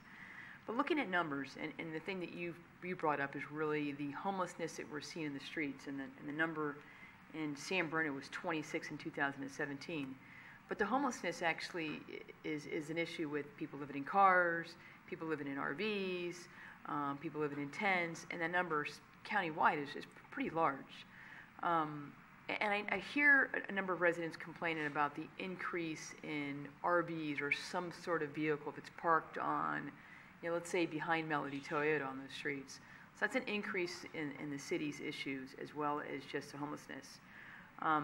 So my comment is the numbers are increasing, although can we really make sense of these numbers, right? You look at these numbers, and South City's got 172 one year, and the next year they're down to 55, or they're at 7. It ebbs and flow. As you mentioned in your report, transportation, the bringing BART into San Bruno is an increase in the homelessness population in San Bruno. So I think the report tonight is important because San Bruno is doing a lot and does on a regular basis try to address this problem. And we have, I've seen it firsthand in areas where homeless will live, the encampments, and the brush is getting cut back. We're removing barbecue pits from parks, and we're trying to alleviate the problem. So I say kudos, continue on working the due diligence the city does and the staff does. I very much like the program that we have with Life Moves, and I think every individual is a challenge in itself, and having the successes that you have is amazing to even get 14 off the street in a year, because mental health is a huge problem, and the homelessness wanting to get help themselves is a personal issue, and it's a challenging issue, and they fight all sorts of challenges within their personal. So it's an issue, and I'm glad to see San Bruno continues it. I just hope that the residents of San Bruno see this presentation, understand this presentation, understand what the city's doing, because they are doing a lot. So thank you. Other comments or questions from council? Through the chair. Irene. Thank you. I too thank you and Life Move. You guys do a fabulous job, and it's not easy. To add on to what Laura said, is there a way we can put this PowerPoint presentation as a direct link on our city website? But looking over it, maybe not the last few slides, but the parts that educate people, that say what's legal and not legal, and all the different things that you said at mostly the beginning. So I know it's going to be available at the council meeting if you go on YouTube or if you see it, but this way people could study it a little bit and look at it. So I think that would be important. And then the other thing, how long of a contract do we have Life Moves? I know the chiefs from the county pulled some money and we got an added person, but how long is this going to last, and do we need to look at different funding sources to continue their good work? So to address your second question, there's an agreement with the county, which we hope is long-term and continues to be renewed with the county. That's great. It just spreads Life Move staff a little thin. So what we did last year with your support is we did partner with 7 other cities to come up with a substantial amount of one-time monies, grant funds, to add staff. What we're hoping, and it may be wishful thinking, is there's no time limit on for when we have to spend those funds. So we're going to keep this relationship until those funds are exhausted. At that point, and again, it may be wishful thinking, we're hoping to go back to the county and show them how successful this was, and see if they can dip into the Measure K funds, I believe it is, that they're using to fund this program to maintain our current level of services, but there's no guarantee for that. So there's no time frame. It's not a one-year commitment. It's basically based on how efficiently we expend those funds. Okay, thank you. Thanks, Irene. Mark, please. Then Michael. Yes, thank you. This is it's such a difficult subject to really solve. It's almost insolvable at times, but we can try to make things better.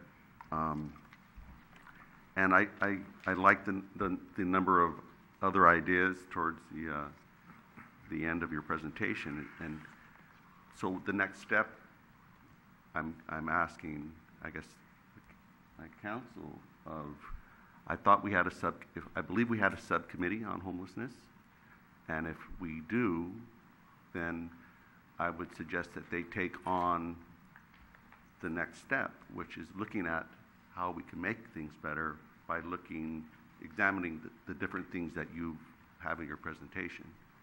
So I guess I'll ask the mayor. I believe there's a subcommittee.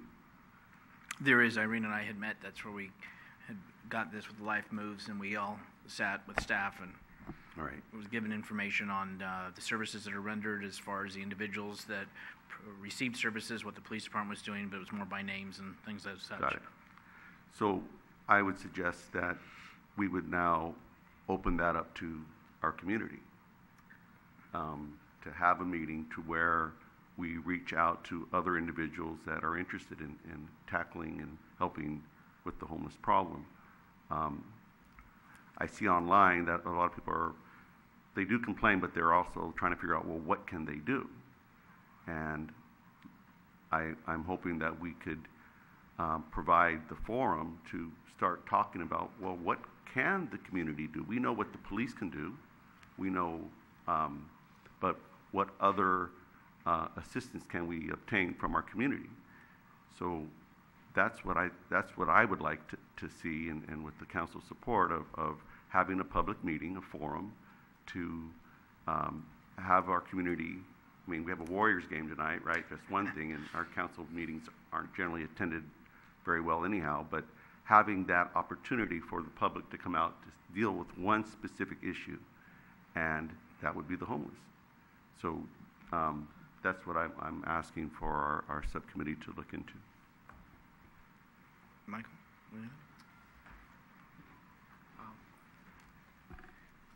Chief, I just wanted to say that I'm always impressed with the work that you and your department do with the resources that you have. So this was a really great report, very comprehensive, and it's obvious that you are working really hard to address this very difficult issue. So I just wanted to thank you for that, for the report, for the work that you're doing, and I really appreciated the comment that you said at the end where I really do believe that you're taking a very compassionate approach to this difficult issue. These are people that are down on their luck. Some of them are dealing with some very difficult issues. They're dealing with difficult issues themselves. Some of them definitely need assistance, even if they don't realize they need our assistance. But you're doing a wonderful job, so thank you. Thank you. Just for me, I could see the subcommittee reconvening to see if there is some explored, but what I worry about is just to have a meeting to talk.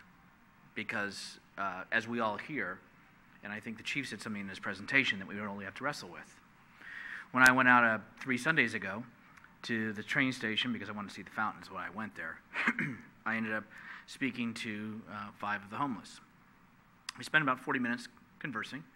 So to me, what you find out better is not to tell me or for me to tell you what I think I know. It's about going out there and finding out what it truly is. You can speculate, you can believe, but unless you ask, unless you go out firsthand and check with folks, then who are we to sit up here and figure we have the answers? So that's where you maybe need to start. But ironically, one of the chief's comments was about services. Why were they there? They were there because they were waiting for the church, not it was a different church that was listed up there, that was bringing food. So they know on that day, at that time, they come together because they're offered services. So really the community needs to have a conversation with itself about, truly, what do you want to do?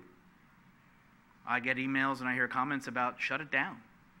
That's why folks are here. Then you have others that say, but we need to be the city with the heart. We should do more. Because I don't know how we're going to pay for it. I remember before any of us, I believe, were up here, there was a time that the council tried to take some more proactive approaches that had a little bit of backfire from the community. About A, is it legal? 2, that we're being insensitive, that the council then, none of us, were being insensitive. But really what it brought to the chamber was a debate about those that want and those that don't want, and then you had citizenry against each other because they just had not the answer, unfortunately. They just had an opinion of what they either wanted to do or didn't want to see. So I think it gets really deep as far as what the community wants to do. And I think you can put folks in a room, but what's really the agenda? What really is legitimate and legal, which I think the chief said needed to go to the city attorney to say, because some folks have what they've asked to do. I don't know that it's truly, again, being homeless is not a crime. It would be the same thing walking down San Mateo Avenue and seeing somebody eat a sandwich on the curb. And because somebody interprets them to be homeless, they can't do it. But any one of us can. Well, that's what the chief's alluding to. People have to be treated equal. They can sit in a park. They can lie in a park. It's completely legal. Just like you and I, not at night now, but in the morning. So it's about treating people equally and following the law. But I think, for some of us, even we don't have the answer. We're all admitting that. So if we're going to meet, I think we need to come up with some realistic solutions.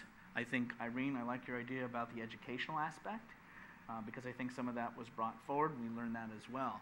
I think, again, really the community might have to wrestle with its heart and to say, services will have folks here. And if that's what we want, then that's what we want. But we can't have it both ways unless we're willing to invest resources, staff time, taxpayers' dollars into something more, housing or something that substantial. And then do we want to compete with the county? So I think we really need to look at that. And budget time is coming up too. So let's see what resources we have available, or are enhancements eligible, or can we invest? So I've rambled a little bit, but I think the subcommittee can look back at some of those things that might be realistic. I think the educational aspect, so people understand the website, Irene, that you suggested is great. So those are my comments. But again, I want to thank you, because I know it was a long report, but I think it was necessary to get to the depth of truly what it is, because there's no real simple answer. And I know everybody's got a different perspective on what they want to see. But anyway, we'll stop now. Thank you, Chief.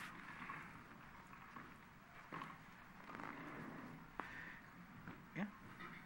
So it sounds like what I did here, though, is I think we're all in agreement that I think we continue moving down the path that we're heading. I appreciated that in the presentation there was a plan to proceed. It talked about continuing with life moves. It talked about exploring feasibility of amending local ordinances, enhancing regulations on the sale of alcohol, continue to work with the public and private property owners to prevent and address encampments, and to continue to enforce applicable local and state statutes in an equitable manner. And I think we've all heard is the public knowledge in reaching out to the public. So there was a comment that I made in my comments, and Irene also did that regarding getting some sort of version of this PowerPoint on our website.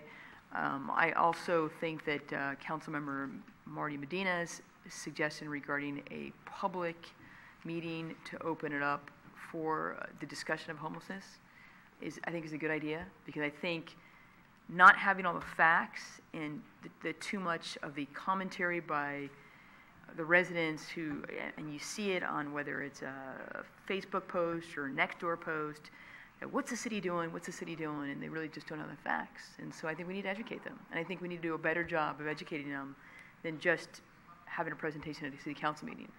It's difficult for everybody to attend this. This is something that, at the time it's 9:30 at night, they have jobs, they've got families. So open it up to a location and a feasibility at a time that makes it maybe more doable for residents who care. And possibly hold the meeting somewhere in the San Mateo downtown area where there is a larger population of the homelessness. So. The subcommittee can look at it, and I think that's where you partner with folks, with the county, and you look beyond, because again, our community is going to be interested with San Bruno. Life Moves, we have a contract ongoing that will be continued, as the chief already indicated, so that is already proceeding. Just look over your shoulder. Proceeding. So we can, again, we want to caucus with the city attorney, because again, on the alcohol aspects, don't even know if we can. To me, what the worst thing is, you bring folks together and say, we should do this. Yeah, and well, we can't. So let us get our facts in order to make sure what we're giving out is good, true, real information that's legitimate and legal. So we can, the subcommittee can meet again. Next, Vicki. Item 9C, receive oral report on current development activity in the city.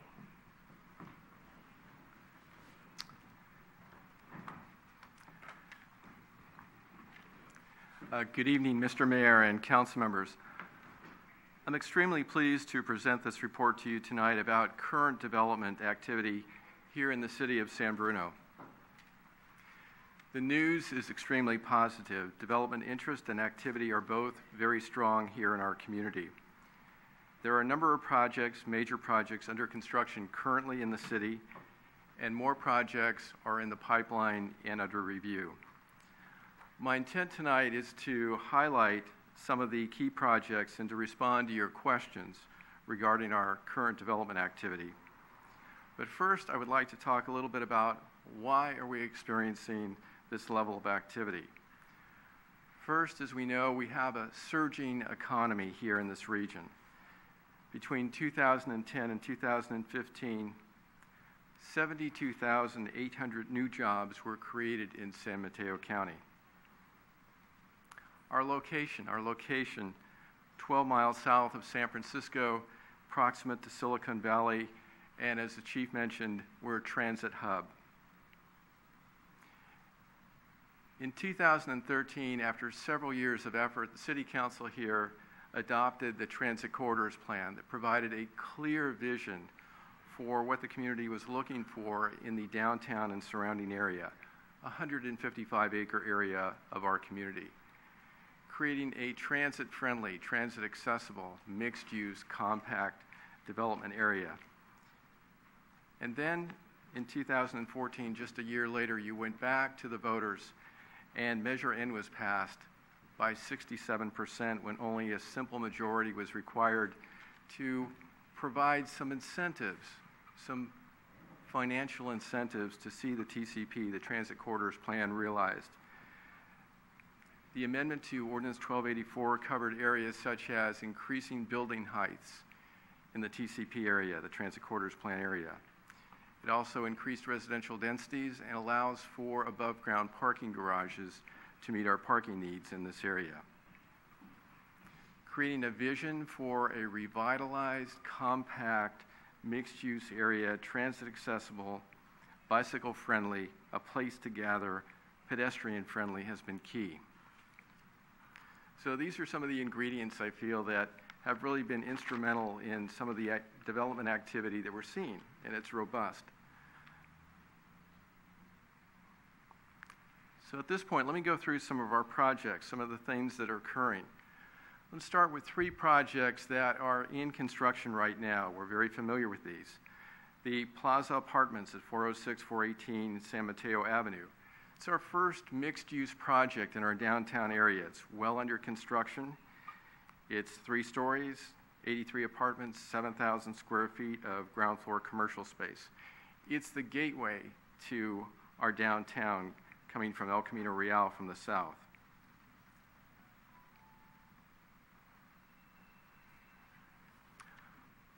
On San Bruno Avenue West, we have a medical office building, also in the Transit Corridors Plan. It's under construction. It's 2 stories, it's 15,000 square feet, and that project should be completed sometime this fall.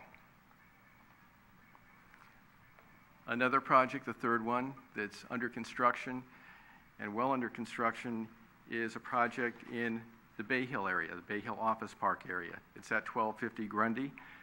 It's a 67,000 square foot office building for the SF Police Credit Union. Well under construction, should be completed by the end of this year. Also in the Bay Hill area, we have the Bay Hill Shopping Center. And I'm pleased to point out that we just issued a building permit to proceed with this project just this past couple of days. The intent here is really for a facelift for the Bay Hill Shopping Center, to look at new facade improvements, to kind of update, provide a more contemporary look for the shopping center, to provide pedestrian pathways, outdoor dining areas, bicycle racks, landscape improvements. This project is soon to go into construction and should be finished about October of this year. We've been working with the San Mateo County Community College District and Skyline College directly to do a residential project on an 8-acre property at Skyline College. Really 2 pieces to this. It's 70 units overall. 40 units are single-family residential, and 30 units are for faculty and staff housing.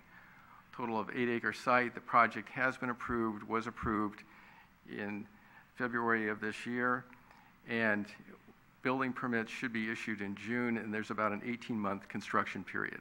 I've got 2 slides on this one. The first slide was the single-family residential portion and kind of the layout. This slide shows the faculty and staff housing.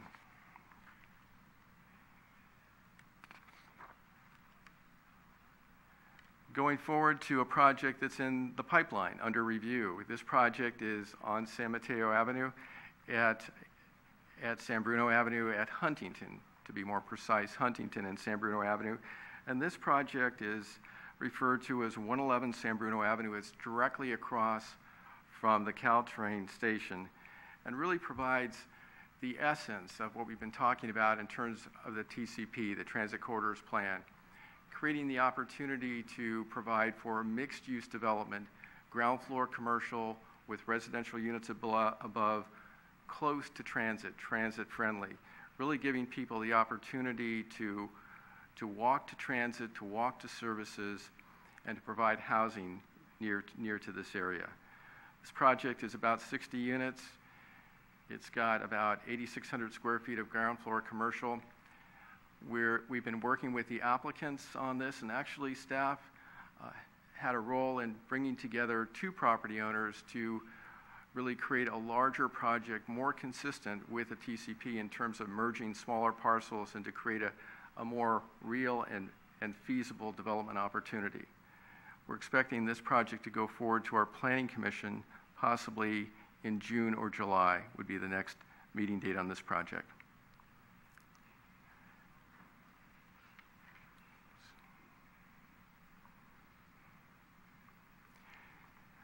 Another project here, and I'll correct the heading on this, the project is 271 El Camino Real, and this is a multi-family residential project. This is the site of the former Lee's Buffet, and staff worked with the property owner to have the existing building removed from that property.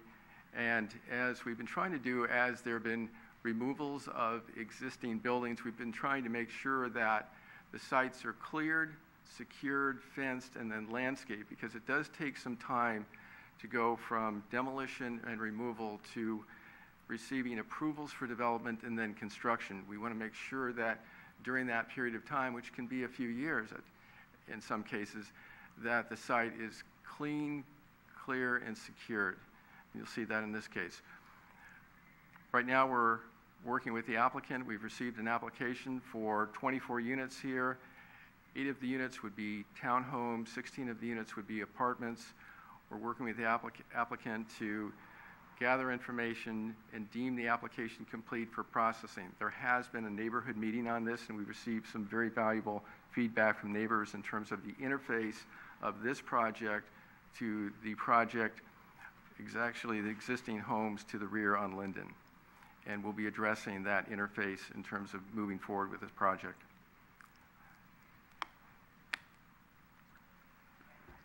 This is another project in the Transit Corridors Plan area. It's on El Camino Real. It's the existing Mills Park Plaza. It's a commercial development that you're very familiar with, 1- and 2-story existing development. And the idea here, it's about 4.5 acres in total area, is to redevelop this site, redevelop it into 2 different development areas and create the opportunity for about 45,000 square feet or so of ground floor retail and possibly 400 dwelling units. This is another circumstance where staff worked with 2 separate property owners to bring the property owners together to encourage them to create a partnership or sale one to the other to enable, again, a larger mixed-use project that's more in keeping with the Transit Corridors Plan. This project, we just received a revised application for this site as the key property owner, the G.W. Williams Company that owns the Mills Park Plaza, just came together with the Welsh Partnership, Family Partnership, and as a result, they've been able to add the furniture store property nearby across the street from our library. And with that, they were able to modify the application, submit it, and now it's a project of about 400 units and again about 45,000 square feet of ground floor commercial. This project, we just received the revised application. It has already gone before a neighborhood meeting group. It has gone before the Architecture Review Committee, so we'll be evaluating this revised application for completeness and for further processing.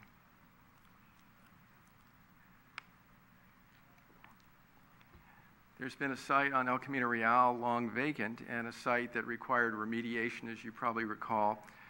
The site is at 160 El Camino Real. It's next door to the Berkshire Hathaway Real Estate Company. It's been long vacant. It's a closed site in terms of remediation. The remediation of the site has been finished. And at this time, we've received an application for a 3-story hotel, 34 rooms, a 34-room hotel, and that application is in and being reviewed by our staff currently. Next project, also in the Transit Corridors Plan area, is a smaller project. It's an infill site. We have had this site in review for some time. There's an existing medical office building on this property that's been long vacant. It's a smaller site, but there's an opportunity to do infill here, residential infill, and there's an opportunity with our codes to put about 9 residential units on this property. We have been working with the property owner. There has been a neighborhood meeting. At this point, we are waiting for some additional information from the applicant, and we expect to receive that shortly, within the next couple of weeks, and we'll be able to, with that information, hopefully deem the application complete for further processing and move it forward. The Crossing Hotel project is a project that's been around for a while. It's a proposed, and I'll even say approved, better said, 5-story hotel with 152 rooms and 3,000 square feet of meeting space. This is on El Camino Real, behind the Jack's restaurant, on a vacant parcel of land that's been owned by the city. We do have an approved project, and we are working with a developer, OTO, and trying to sort out some things in terms of working with the Department of Industrial Relations to determine if prevailing wage would be a requirement for this project. We've requested information from the DIR and expect to receive that shortly, and then be able to pass that on to OTO, the developer, and hopefully be able to move that project forward. The Budget Motel site on El Camino Real, a property that's been in poor repair for many years. Staff worked diligently with the property owner to work in the direction of really redeveloping the site. The building itself, the Budget Motel, really was pretty obsolete. Property owner was evaluating whether to rehab the building or do new construction. We encouraged, staff really encouraged, given the condition of that property, to go in the direction of new construction. The property owner agreed. The site has been cleared of the old building. It's been secured, as you see, with the fencing and landscaping. And at this time, we're working with the property owner on a development proposal. They've shown us a proposed project. It's not been submitted, but something like possibly either a mixed-use project with ground floor commercial and some sort of residential use above, could be apartments above, or the potential for a motel. They're going back and forth on this concept, and they're really working on a preliminary development plan. Mixed use, accommodation use, residential are all permitted at this location. So we're really waiting to see what comes in the door. We've had a few meetings with the property owners' representatives on this property. The Bay Hill specific plan, this is an extremely exciting project for San Bruno. And as we know, and we've been discussing for some time, YouTube is proposing a fairly major expansion within our community. And as we've worked with YouTube, we've indicated that we certainly want to work with them in terms of their business interests and expansion opportunities. But at the same time, we want to make sure that those expansion interests are considered in the context of other property owner interests within the Bay Hill area and broader community interests. We requested, essentially required, that a specific plan, a comprehensive planning effort be done for this proposed expansion, not to just take the proposed expansion on as an individual project, but to look at it in the broader context of impacts and needs within Bay Hill and within the broader community. YouTube has agreed to that. YouTube is funding the preparation of the specific plan. At this point, we have several concept alternatives, 4 concept alternatives that we expect to bring forward shortly, hopefully this next month of June.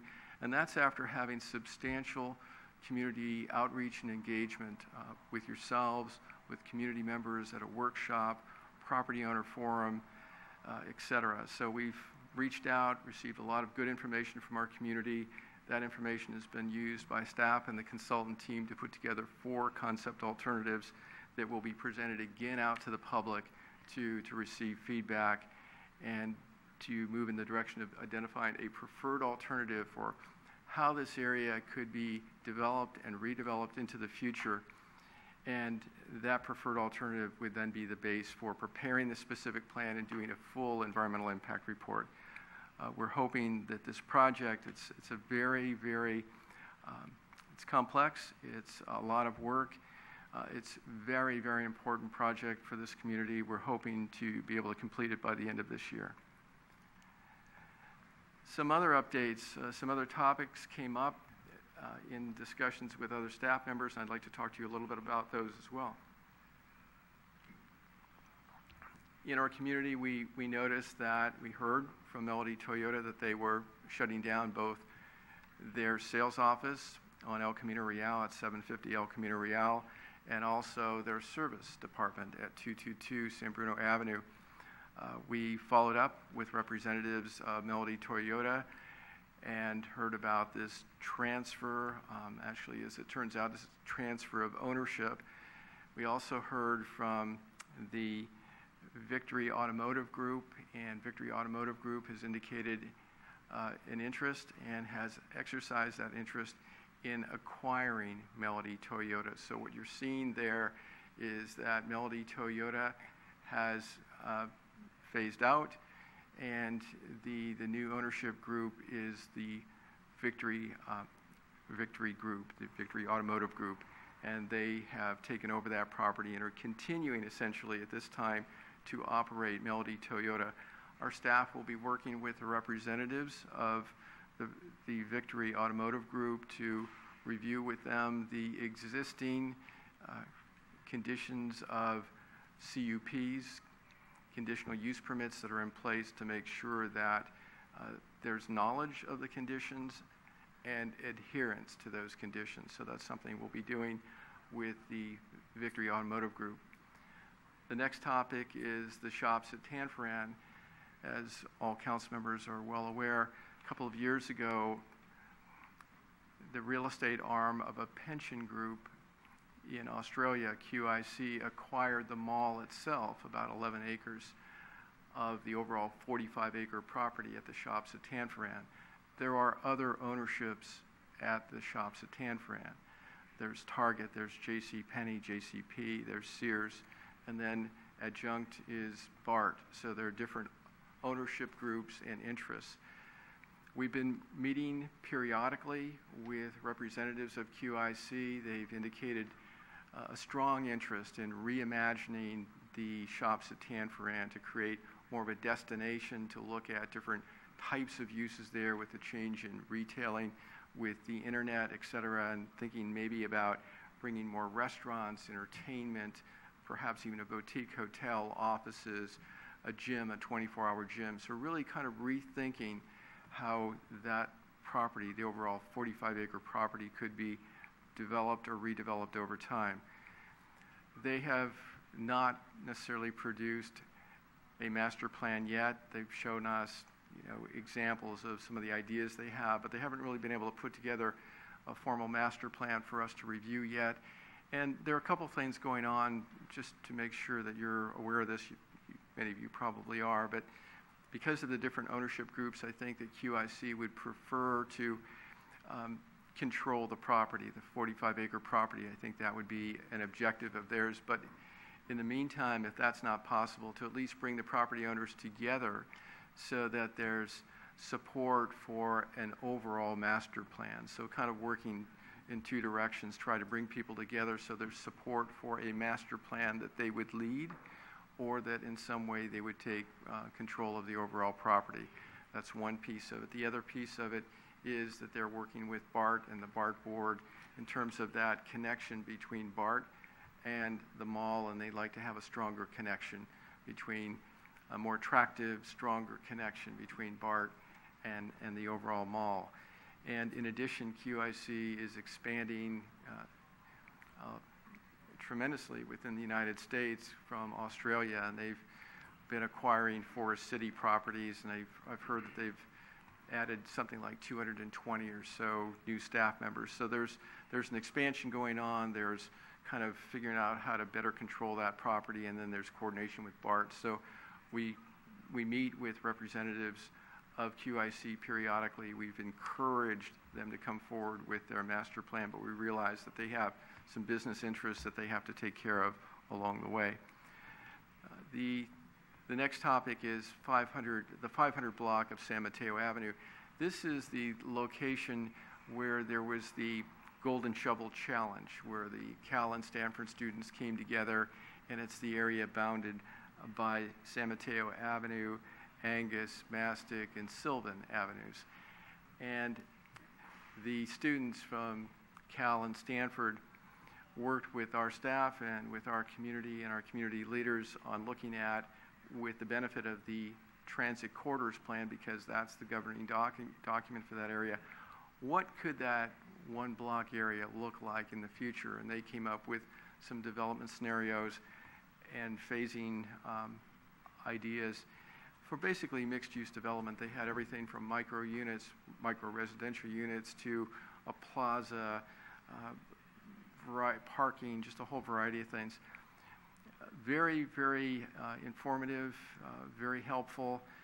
The interesting thing is that some of the property owners within the 500 block of San Mateo Avenue got interested based on that work and have been contacting staff periodically and are kind of interested in bringing together a number of property owners in that block to see if something like what the students put together and in accordance with the transit corridors plan could be assembled, assembling property owners and whatnot, and bring that forward to the city, including looking at our city parking lots in that area and looking at some sort of public-private partnership where perhaps a parking garage could be built along with residential units and commercial, et cetera. Again, the concept in the TCP is to kind of have a more traditional retail frontage on San Mateo Avenue, and in any case, for the parking garages, kind of wrap the parking garages with attractive development. So those are some of the topics that staff members brought up for me to share with you, and I'm here to respond to any of your questions regarding these development activity projects that I've highlighted, or other current development activity that you may be interested in that I could respond to. I'd be happy to. Thank you. Thank you, David. Questions? Michael? Thank you. So David, for starters, thank you for the presentation. Back in, I think it was January, Laura and I had a similar version of this presentation, and I thought it was really interesting then, and I still think it's really interesting. And I definitely appreciate having this sort of global view of all of the different projects at once, because it is hard to keep track of everything, and sometimes we forget about everything that's going on. So I believe it gives us an appreciation for everything that you and your department are working on, as well as helping us realize the full impact of everything that's going on in the city. So thank you for putting this together. Your comment on the fences, I just wanted to comment that I have noticed that a lot of the vacant properties look a lot nicer. They all have the nice fences, and they're being maintained fairly well. So thank you again for your attention to that. I know it makes a huge difference. In the past, we did have issues with these vacant lots, and you've been staying on top of them, so that's great. A lot of the projects I saw in the presentation are three-story projects, which I thought was interesting because when we passed Measure N, we removed that height restriction, but a lot of the projects are still coming in that size, which in my opinion anyway is more appropriate for a lot of this area. So I was pleased to see that a lot of these proposed projects are coming in within that height limit. But to that, I had a question from somebody about the Plaza Apartments, which is labeled a three-story unit, but it does appear to have sections of it that go to a fourth level. And so my question is, what constitutes a level? Are we allowing, say, portions of a story to exceed beyond something, even though it's being basically approved as a three-story? How does that fit in? Sure, I'd be happy to respond to that and use that as an example. There are two factors that apply. One is stories, the other is building height. So for Measure N, for example, in the downtown area on San Mateo Avenue, the allowed building height per Measure N is 55 feet maximum. In terms of our municipal code, we do allow for loft space, and so loft space is what you're seeing with the plaza project. So for example, as you see the fenestration, the windows that suggest as you look at it a fourth story or floor, actually those areas are meeting the definition of loft space, and basically what that definition is that as viewed from the level below in the loft space, it has to be open to the area below, and overall the loft can't be more than 50% of the area immediately below. The plaza is within the 55-foot maximum height limit for the TCP per Measure N, and the areas that you're seeing, the community is seeing, is loft space, and it does meet the municipal code for lofts. Okay. All right. So they're lofts, basically. They're lofts. Okay. All right. Thank you. They're lofts. Yes. Other questions or comments from council?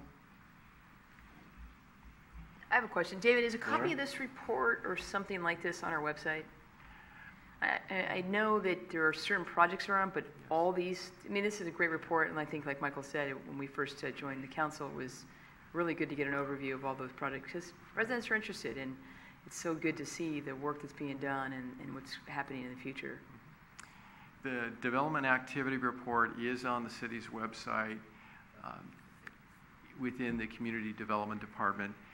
I've added a few projects here, and what I'll do is I'll work with staff and we'll update that development activity report based on this presentation tonight to expand the number of projects and maybe some of the detail as well. So we'll do that. Appreciate that. Thank you. Any other questions or comments? I just want to thank you, David, for all the work you've done. I know a lot of the changes and a lot of the cooperation between different property owners is directly a result of your efforts. So I do want to thank you. I know San Bruno will benefit. Thank you. Marty? Yes, thank you. It's great getting an update to see how everything's working out. I really appreciate the effort that it took to put the nicer fencing around the demolished buildings. The property at San Luis doesn't have that fencing, but I'm hoping that now that they're in that preliminary planning stage that they go ahead and put that fence up, because it's pretty unsightly. They let the weeds get up pretty high, and it just doesn't look good on our El Camino. And also the gas station over there along San Bruno Avenue, north of 111 San Bruno Avenue. It looks really rough, and some attention there and cooperation from the tenant or from the owner would be great. Okay, we'll look at those for sure. The one question, the clarification in the process. So the community for Mills Plaza development, it was around 329 units originally, or somewhere around there. I can't remember. But so how does that work now? Since the revised plans is another 70 units, how is that going to work with the community outreach and meetings? That project will need to go to the Architecture Review Committee, would be a next step. At this point, we did have the neighborhood meeting. We had a good turnout at a neighborhood meeting.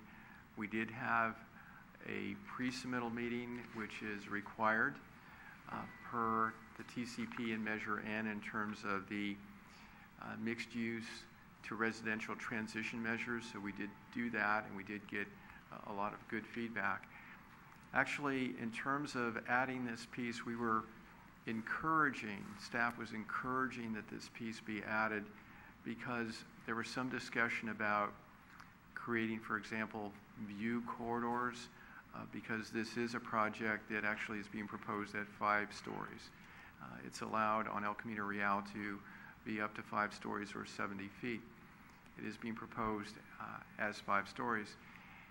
Some of the comments that we received both at the neighborhood meeting and at the architecture review pre-submittal meeting prior to submitting an application had to do with opportunities for distant view corridors. We're thinking that actually there's going to be a greater opportunity to do that with this additional piece of land. So I would imagine that all the comments that we received both at the Architectural Review Committee meeting and at the neighborhood meeting would be used, and we would review the application. As we go to the Architectural Review Committee, we'll summarize those prior comments, and to the extent the applicant has or has not addressed those.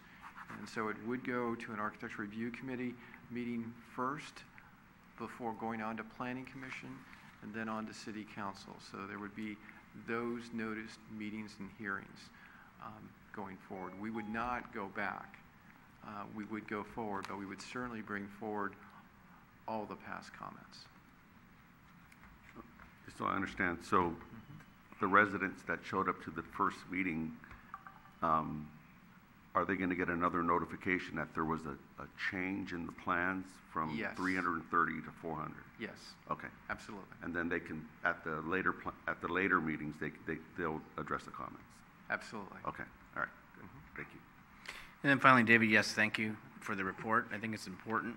I know we're going to maybe do another one in about 4 months or so, and just to keep the community updated, the council updated, and I think that's some interest I've heard from council last year, and so we wanted to keep that going, but I appreciate that the time and effort that you placed into that to give us an update. Thank you. You're very welcome.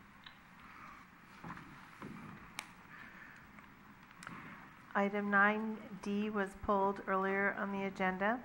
The next item is 9E, adopt resolution authorizing the purchase of voice call recording system from Goserico, Inc. and installation by Telecommunications Engineering Associates in the total amount of $35,030 and appropriating $35,030 from the Equipment Reserve Fund. Good evening. Again, I apologize that you have to hear my voice, but I promise to be much more brief. The police department currently uses a product called VoicePrint to record our police radio traffic, our 911 emergency calls, and our business line. Any call that into the police department or outside of the police department is recorded. Audio recordings allow dispatchers to immediately review telephone calls and radio traffic to determine whether or not crucial information had been missed. The recordings also serve as evidence in criminal and civil litigation. The police department receives several requests each week from the district attorney's office to produce these recordings in preparation for trial and other court proceedings. The VoicePrint system was installed in December of 2002. It was upgraded in 2009. According to the manufacturer, the estimated life of this product is 6 years. The current system has exceeded its serviceable life, it's become unreliable, and it's no longer supported by the vendor. The police department has received quotes from 3 different vendors to replace this recording system at a cost ranging from $31,030 to $34,081. Staff has reviewed all 3 quotes and has identified Goserico Incorporated as the preferred vendor for the purchase of a recording system identified as Eventide. Telecommunications Engineering Associates, our radio maintenance contractor, will assist in the installation of this equipment at an additional cost of $4,000, resulting in a total cost of $35,030. Funds for the replacement of this system do exist in the Equipment Reserve Fund. Therefore, staff is requesting the appropriation from the Equipment Reserve Fund in the amount of $35,030 to purchase and install the Eventide recording system. concludes my report. I'd be happy to answer any questions. Any questions or comments from council? Anyone? This is a resolution request. Any action? I'll introduce the resolution. Councilmember Medina. Aye. Councilmember O'Connell. Aye. Councilmember Salazar. Aye. Vice Mayor Davis. Aye. Mayor Medina. Aye. Next item is item 10, comments from council members. Any council members with comments?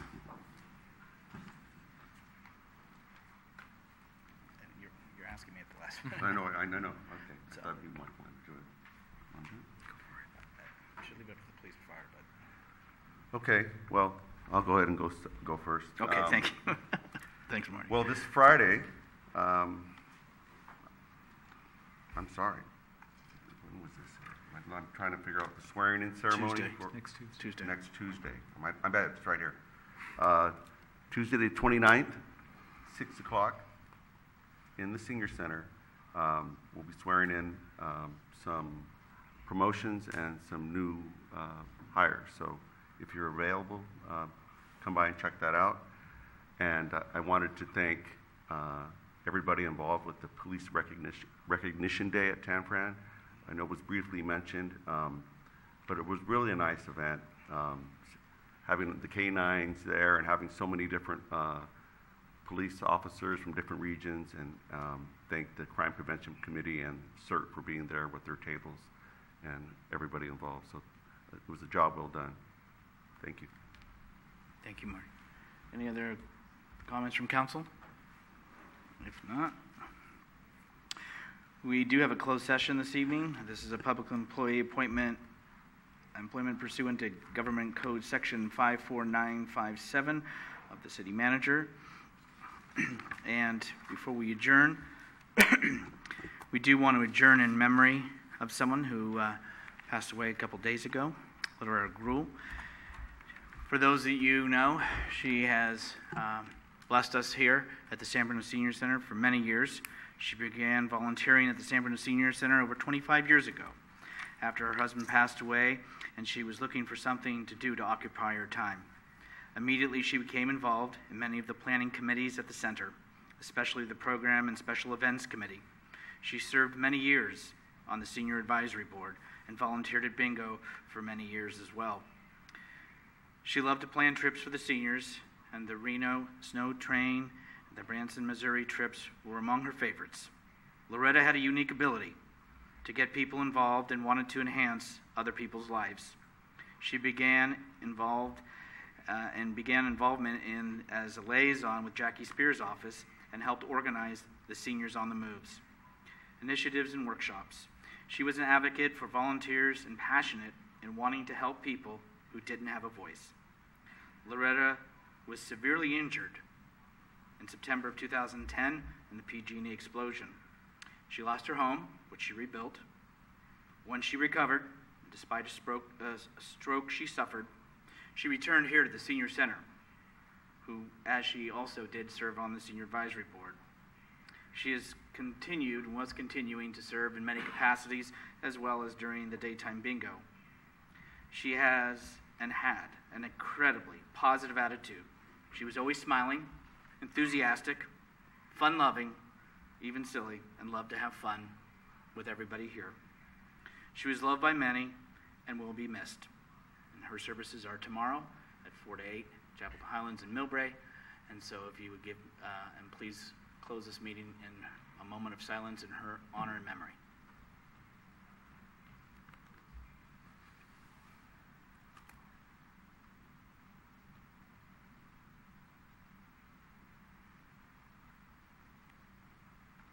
Thank you. The next regular City Council meeting will be held on June 12, 2018 at 7 o'clock here at the San Bruno Senior Center.